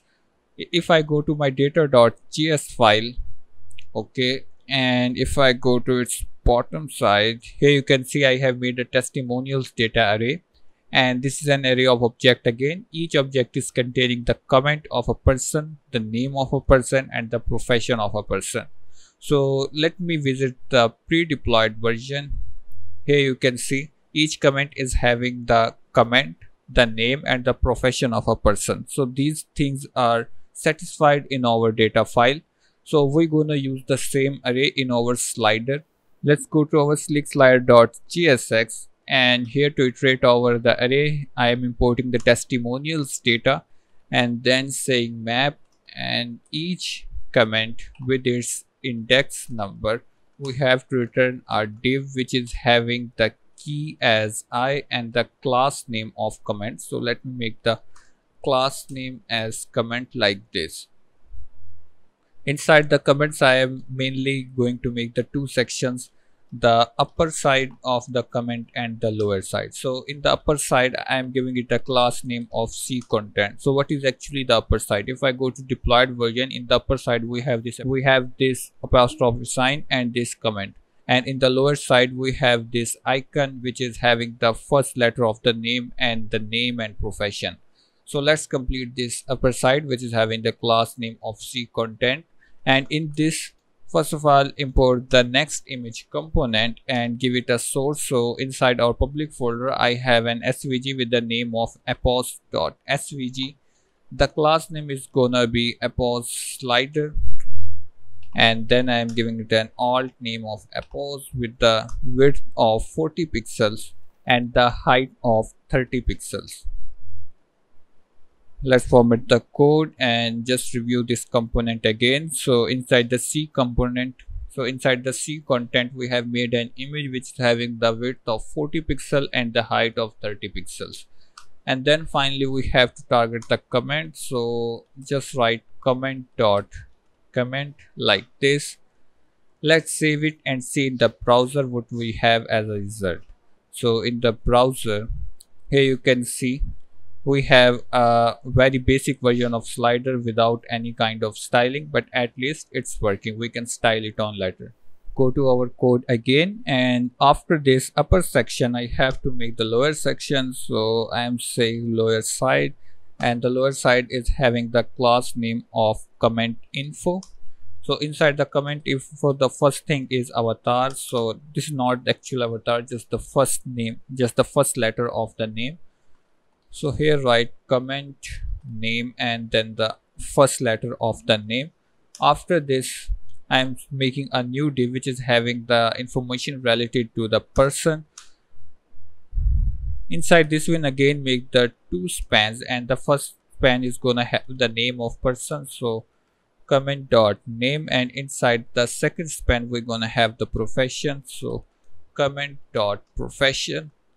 Let's save this, and now if I see in the browser, yep, there is no error. We are having the first letter, the name and the profession, and also the upper side is working fine. Let's try to style this section. So in the styling, the first thing that comes for the slider is the settings of the slider. So here I'm gonna destructure some props and saying them as settings. Now we have to make those settings. So here I am making a constant with the name of settings for this slider. I am saying the dots should be true, means there would be the dots at the bottom of slider. By clicking on the specific dots, you can go to the specific slides. And then I am saying the infinite as true, so that the slider would have the infinite sliding. The speed of slider should be 1000.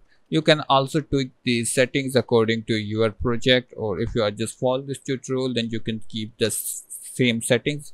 On the viewport, there should be 3 slides and slides to scroll. So slides to scroll should be 1, means on sliding the slider only 1 slide should be scrolled. The initial slide should have the index 0, means the 0th index should be the initial slide. And then this is a very important setting for the mobile view, is the touch move should be true, and the use CSS should also be true. Now we have to pass some props for the responsiveness of our slider, means on the small screens I am saying on the breakpoint of 1024 pixels, it should start showing the 3 slides per view, and on the 1000 it should start the 2 slides per view. And similarly on the small screens, means on the screens that are smaller than 768 pixels, show only 1 slide per view. Let's finally move towards our CSS part. So here in the CSS, we have to make some stylings according to the slider class name. So there is a class name with the name of slick slider, which is I am going the margin top of 5 rem. Then there is a slick track in which our slides would lie. So I am giving it the padding of 4 rem from top and bottom.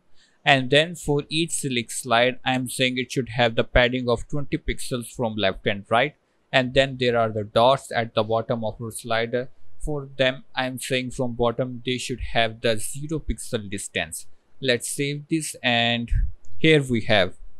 Now these are having the perfect padding and these dots that are working very fine. Let's go to our CSS again, and here now I'm gonna target our comment, which is our div that we have made here. Actually here, this one. So for this one, make the display flags direction column, border radius 20 pixels, position relative, box size and border box, so that when we're gonna give the padding inside the comment, it would not affect the layout of slider. So here is the padding of 2 rem, the gap of 3 rem between the contents. Let's save this, and here we are. We should also give some kind of box shadow as well, but we would see those box shadows at last. Okay, so for the content section, means for the upper section, I am giving it a height of 200 pixel, flex, item start, direction column, gap 2 rem. And then we have the spans. For the spans, simply font size of 1 rem.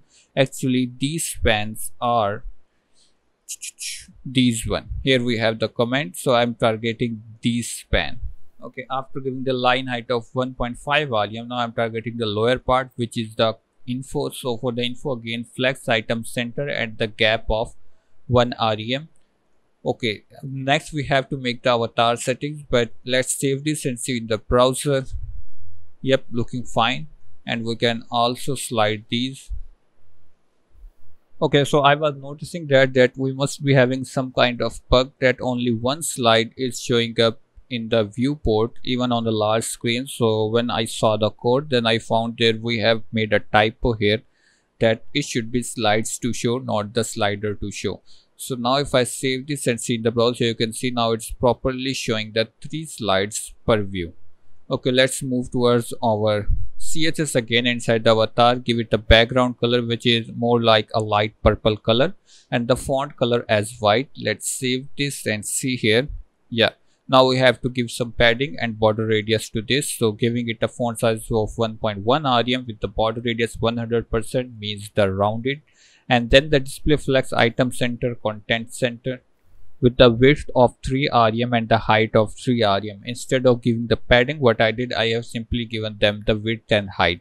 So it will perform the same thing. Let's save this and see in the browser. Here we have this. Now let's go to this person div where we have the person name and its profession. So for that one, here I am targeting the C person, making it as display flex direction column with the gap of 0.5 rem. Then I am targeting the first child, means the name of the person, and giving it a font weight of bold. Save this and see here. Here we have. Okay, the last thing we have to do, we have to fix this profession font. So for that one, I'm targeting the second child and giving it a font weight of bold with the color of this a kind of gray color with the font size of 0.8 rem. Save this and now see the browser. If I go to the deployed version, you can see it is almost same.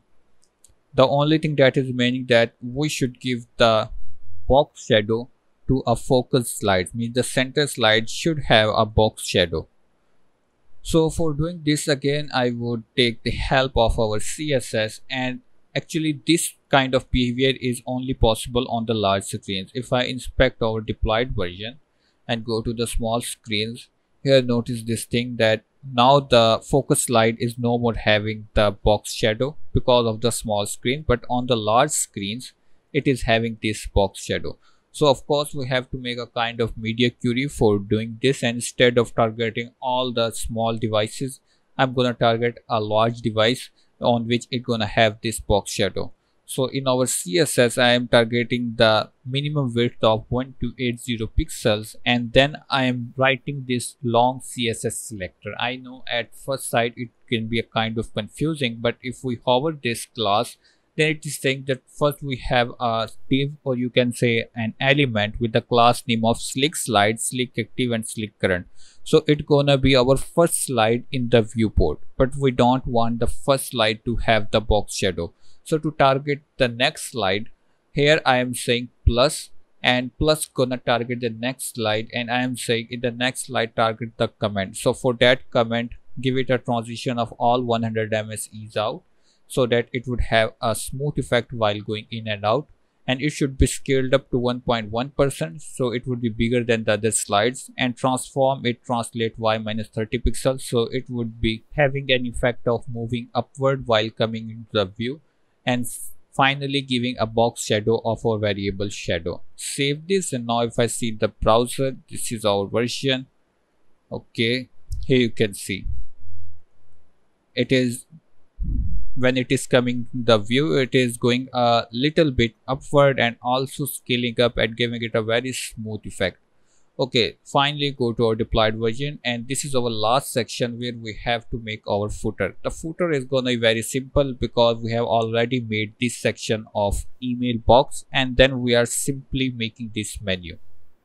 Let's go to the VS Code, and in the VS Code I have closed all the files, and inside the components I am gonna make a new folder with the name of footer. Inside the footer, let's make the JSX, and the other one is CSS, so footer.css. Let's go to our JSX part, RAFCE, and quickly import it in our page.js, which is our home page. Actually we are only having one page, so this is our default page, and here I am calling the footer component by auto import. Here it is imported on the top. Let's save it, and inside its JSX we're gonna make it very quickly because it's a very simple component. So the first thing is, again, we're gonna have the wrapper of our footer, which is f wrapper. Then we're gonna have the container, and then we're having the f container, which is specific for the footer, means the footer container. Okay, if I go to the developed version, here you can see the first thing is this one where it is saying get funded today. So for making this, I am simply making a span, giving it a class name of title, and here I am writing get funded today. The next thing is we are having an email box just below this span, so I'm calling our pre-built component email box, and it is auto imported on the top. Let's save this, and if I go to our current version, here I have this title, and this email box is also rendering here. Okay, If again I have a look at the developed version, the next thing we have this horizontal line, and then we have this menu. So first of all, for that horizontal line, after this email box, here I am making HR, and then I'm gonna make our footer menu, so F menu, and inside this footer menu I am simply making some menu items with the spans. So if I format the code, these are 5 spans, each of which is a menu item, means home, what we do, how it works. So it's very simple. And then after this menu, we are again having a horizontal line below this menu. So let's save this, and if I go to this version, yep, here I have these 2 lines, then these our menus, and then email box. Okay, after this horizontal line, I am again having a beautiful span. So for this span, I am giving a class name of text, and here I am copying and pasting again some text made with love by ZAINKEEPSCODE. Let's see in the browser, and yep, here at the end I have this line made with love by ZAINKEEPSCODE. Now quickly do the CSS part of this. So here we have footer.css, and here the first thing that I'm gonna target is this container. So for this container, I am saying giving it a margin top of 5 rem, padding top of 5 rem, bottom of 2 rem. So if I save this, here you can see now it's gonna have some height. Okay, I think I forgot to import the CSS, so let me import the CSS quickly. So footer.css like this. Now if I have a look in the browser, I think I should refresh the page. Okay, so this is not applied. Let's see what happened in the code. So there is f wrapper, then I'm targeting this container, and yep, here is a typo with the container spelling. Let me fix this, and now if we see in the browser, yep, here it is having the padding top and the margin top. Okay, the next thing is I'm gonna target this f wrapper. So for this f wrapper, I'm giving it a background color of blue, which is our primary color. If I save this, and here we have this beautiful color, then I'm targeting our footer container, making it display flex. Of course, we're gonna have the flex direction column, because if we have a look at the developed version, all of these things means this title, email box, and these menus and horizontal lines are in the column direction. So therefore here I have specified the direction column, giving the gap of 2 rem and the align item center. And let's have a look here. Yep, it has already started giving us some kind of alignment. And then I'm targeting the title, giving it a color of white. Save this, and here we have this title. Okay, the next thing is email box. For the email box, this time I'm giving it a maximum width of 36 rem, so it should not be expanded so much. So now it should have a proper look. Yep. Okay, the next thing is the horizontal line. For the horizontal line, I'm giving it a border color, so it would have that black color inside it, and then giving it a width of 100% means it would take the total width of our footer. If I save this, and here we are. Okay, yes, of course, our next things are the footer menu. So for the footer menu, flex specify content space between, of course, 100% width, and the flex wrap as wrap, so that on small devices it should maintain its alignment. And here we are. Now we have to target these spans of our menu. So for them, here I'm targeting the spans inside the menu, giving them the color of white, text transform uppercase, font size 0.9 rem, and the font weight of bold. And here we are. If I refresh our website, then it is also starting the animation of the email box, which is a very smooth effect to see. Okay, the next thing is to make it responsive for the small devices. If I go to small device, here you can see it's not working well on the small device because of this F menu. So what I'm going to do, again inside our code, here I'm targeting on the maximum width of 990 pixels, make the F menu of flex direction column, gap to rem, and align item center. So now if we have a look, here we are, how beautifully it's working. Yep, this is exactly what we want. So our footer is now also completed. Now there is one more thing that we have to do in this website. If I go to our pre-built version, now if I go to this one, here you can see, try to focus on the header. When I scroll down more than this hero section, then this header appears. Okay, and it sticks on the top. However, on the hero section, it goes away. And this is actually very common effect on a lot of websites, and it's very user friendly to navigate between the different sections of your website.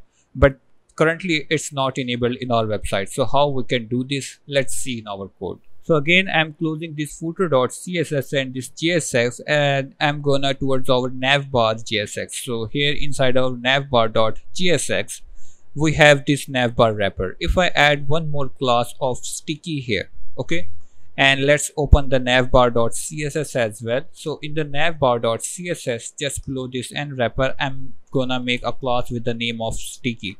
So what this sticky is actually gonna do, first of all, it would make the position fixed, and then it would apply a box shadow on our header. This is the value. You can just copy and paste from this video. Then it would apply the background color as white to our complete navbar, and then from top it is saying it should have the 0 distance from the top. So if I save this, here I am repeating in the .jsx, I have added a class with the name of sticky, and in the .css I have added this code. So now if I go to our website, so this is the kind of look it is producing now, that our header now sticks to the top of our website. But the problem is no text is appearing inside of our header because our text is having the color white and our background is also white now. So to fix this, again I would go to our code, and just below this and container, here I'm gonna make sticky and container. Means when our container is inside the sticky div, then what to do, then change the color to our variable, and our variable is title color like this, and give it a padding of 1 rem only this time. Okay, so if I save this and go to code, here you can see our website is now having a proper look. But now again the problem is in the hero section it is not disappearing, and now it is like having this constant look of white background. But we want a behavior of this type. When it's in the hero section, it should change its color, it should change its property of position fixed. So how we can do this? We have to do the framer motion. So for the framer motion, here on the very top of our navbar.jsx, import these 3 things from the framer motion. The first thing is motion, then use motion value event, and the third thing is use scroll. Now we have to play with the use state as well. So on the top, make a use state with the name of navbar styles, means the nav style, and by default it is having the empty string. The next thing is we're gonna use the use scroll hook from the framer motion, and we are destructuring the function of scroll by progress. So how the scroll by progress is useful in this?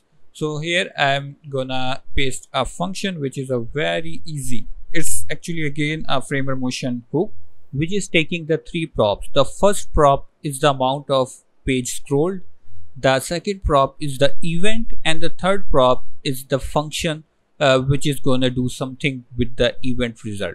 Okay, so scroll by progress give us the amount of page scrolled. As we are on the top of website, the scroll by progress gonna have the value of 0. But if I scroll down, now the value is increasing from 0 to 0.1, 2, 3, 4, 5. So it's in the points actually. The total value range is from 0 to 1. So it starts from 0 and at the end of page it completes as 1. So scroll by progress is giving us that value here, and then we are feeding that value in our use motion value event, and we are saying if this value is changing, means on the change event, take the result and compare if the result amount is more than 0.2%. Means if the page has been scrolled more than 20%, then make the navbar style as sticky, otherwise remains as it is. So here instead of using this sticky, this time I'm gonna use our use state which is the nav style, and of course we have to use the backticks for using the JavaScript like this. Let me make it inside the curly braces. Sorry, this should be here. Okay, now we have the default header. If I scroll down, so this hero section is 20% of our website.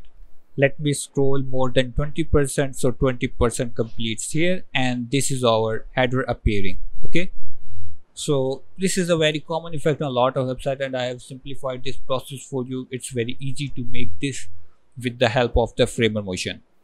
The next thing, we have to see how we can connect our menu items to the different section of website, so that when we click on a specific menu item, then it should be scrolled down to the specific section.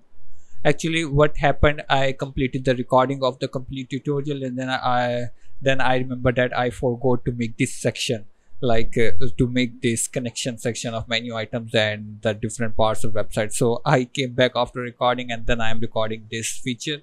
So I hope I would adjust it in the recording, but it's actually very simple to do. The first thing, you have to import the link from the React scroll at the top here, and then here we have the different menu items. So let's suppose the first menu item is this one, the what we do. So I'm gonna paste this link. Let me close this as well, enclose our what we do section around this, and here I am targeting our wwd wrapper, which is actually what we do section. If I go to our what we do.jsx, here you can see the top class name is the wwd wrapper. So I'm targeting that class name, and then here is the prop of spy true, and to have a smooth scrolling effect, make this prop of smooth equal to true. If I save this and go to our website, now if I click on what we do, here it is, our website is automatically scrolling.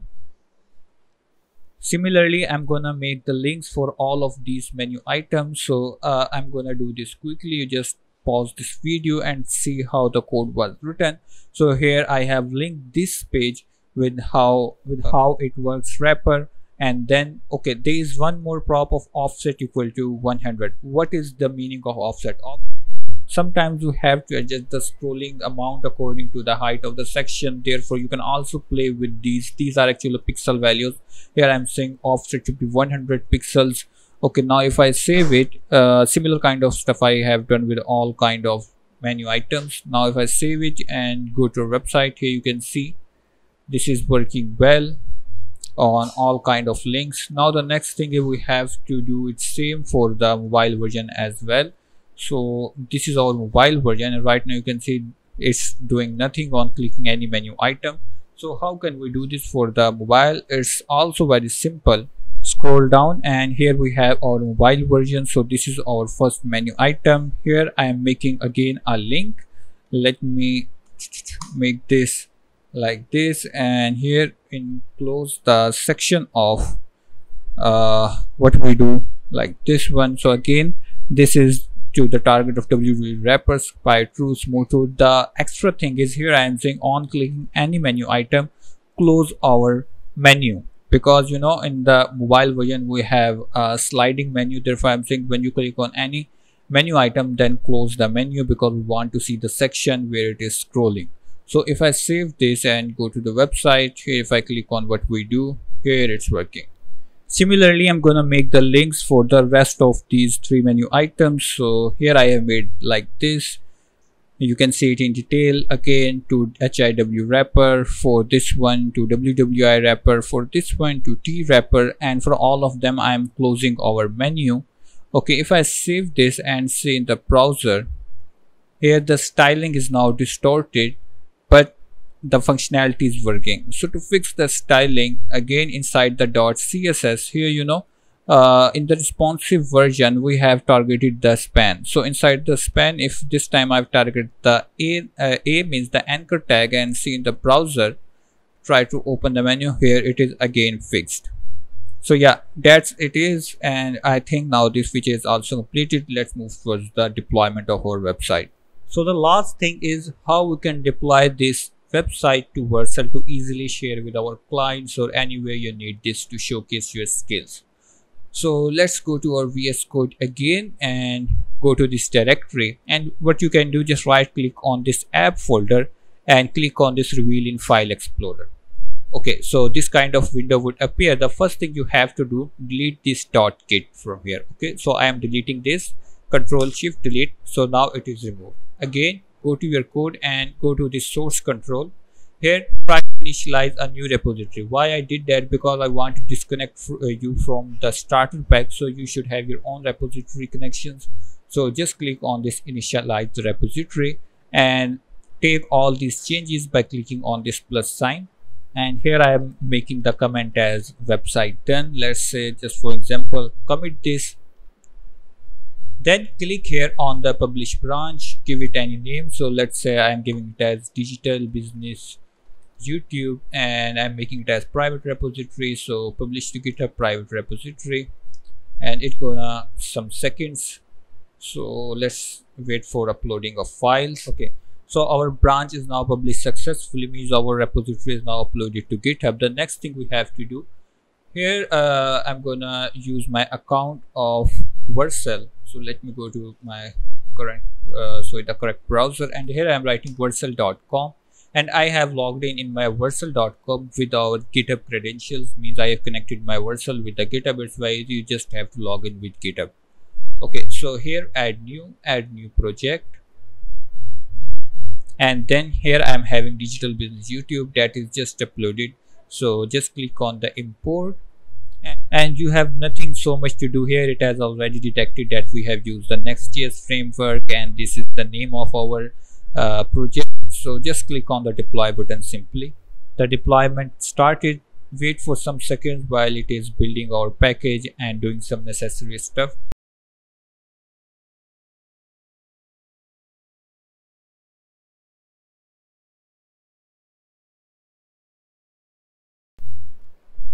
So here we are, our website is successfully deployed to internet. Just click on this preview, and now it's gonna take you to your deployed website. You know how easy it is to deploy your projects, means Next.js React projects on the Vercel, and it's actually free. So if I refresh, you can see it's really fast, and yep, it's working fine now. So I will share the link in the video description as well, so you can visit it as well. So that's it from this tutorial. If that tutorial will help you in making your skills or in improving your skills, then please support the channel, subscribe the channel, hit the like, share and subscribe button, and also you can support me on Patreon if you want. Actually the subscription ratio is a little bit low nowadays. I know I'm not putting a lot of tutorials, it's just because of my schedule is not allowing me to do a lot of stuff, a lot of things, projects are going in parallel in my life, but I would try my best to upload as much projects as I can. So I hope you liked this tutorial and you would support me. So thanks for watching till the end. See you next time.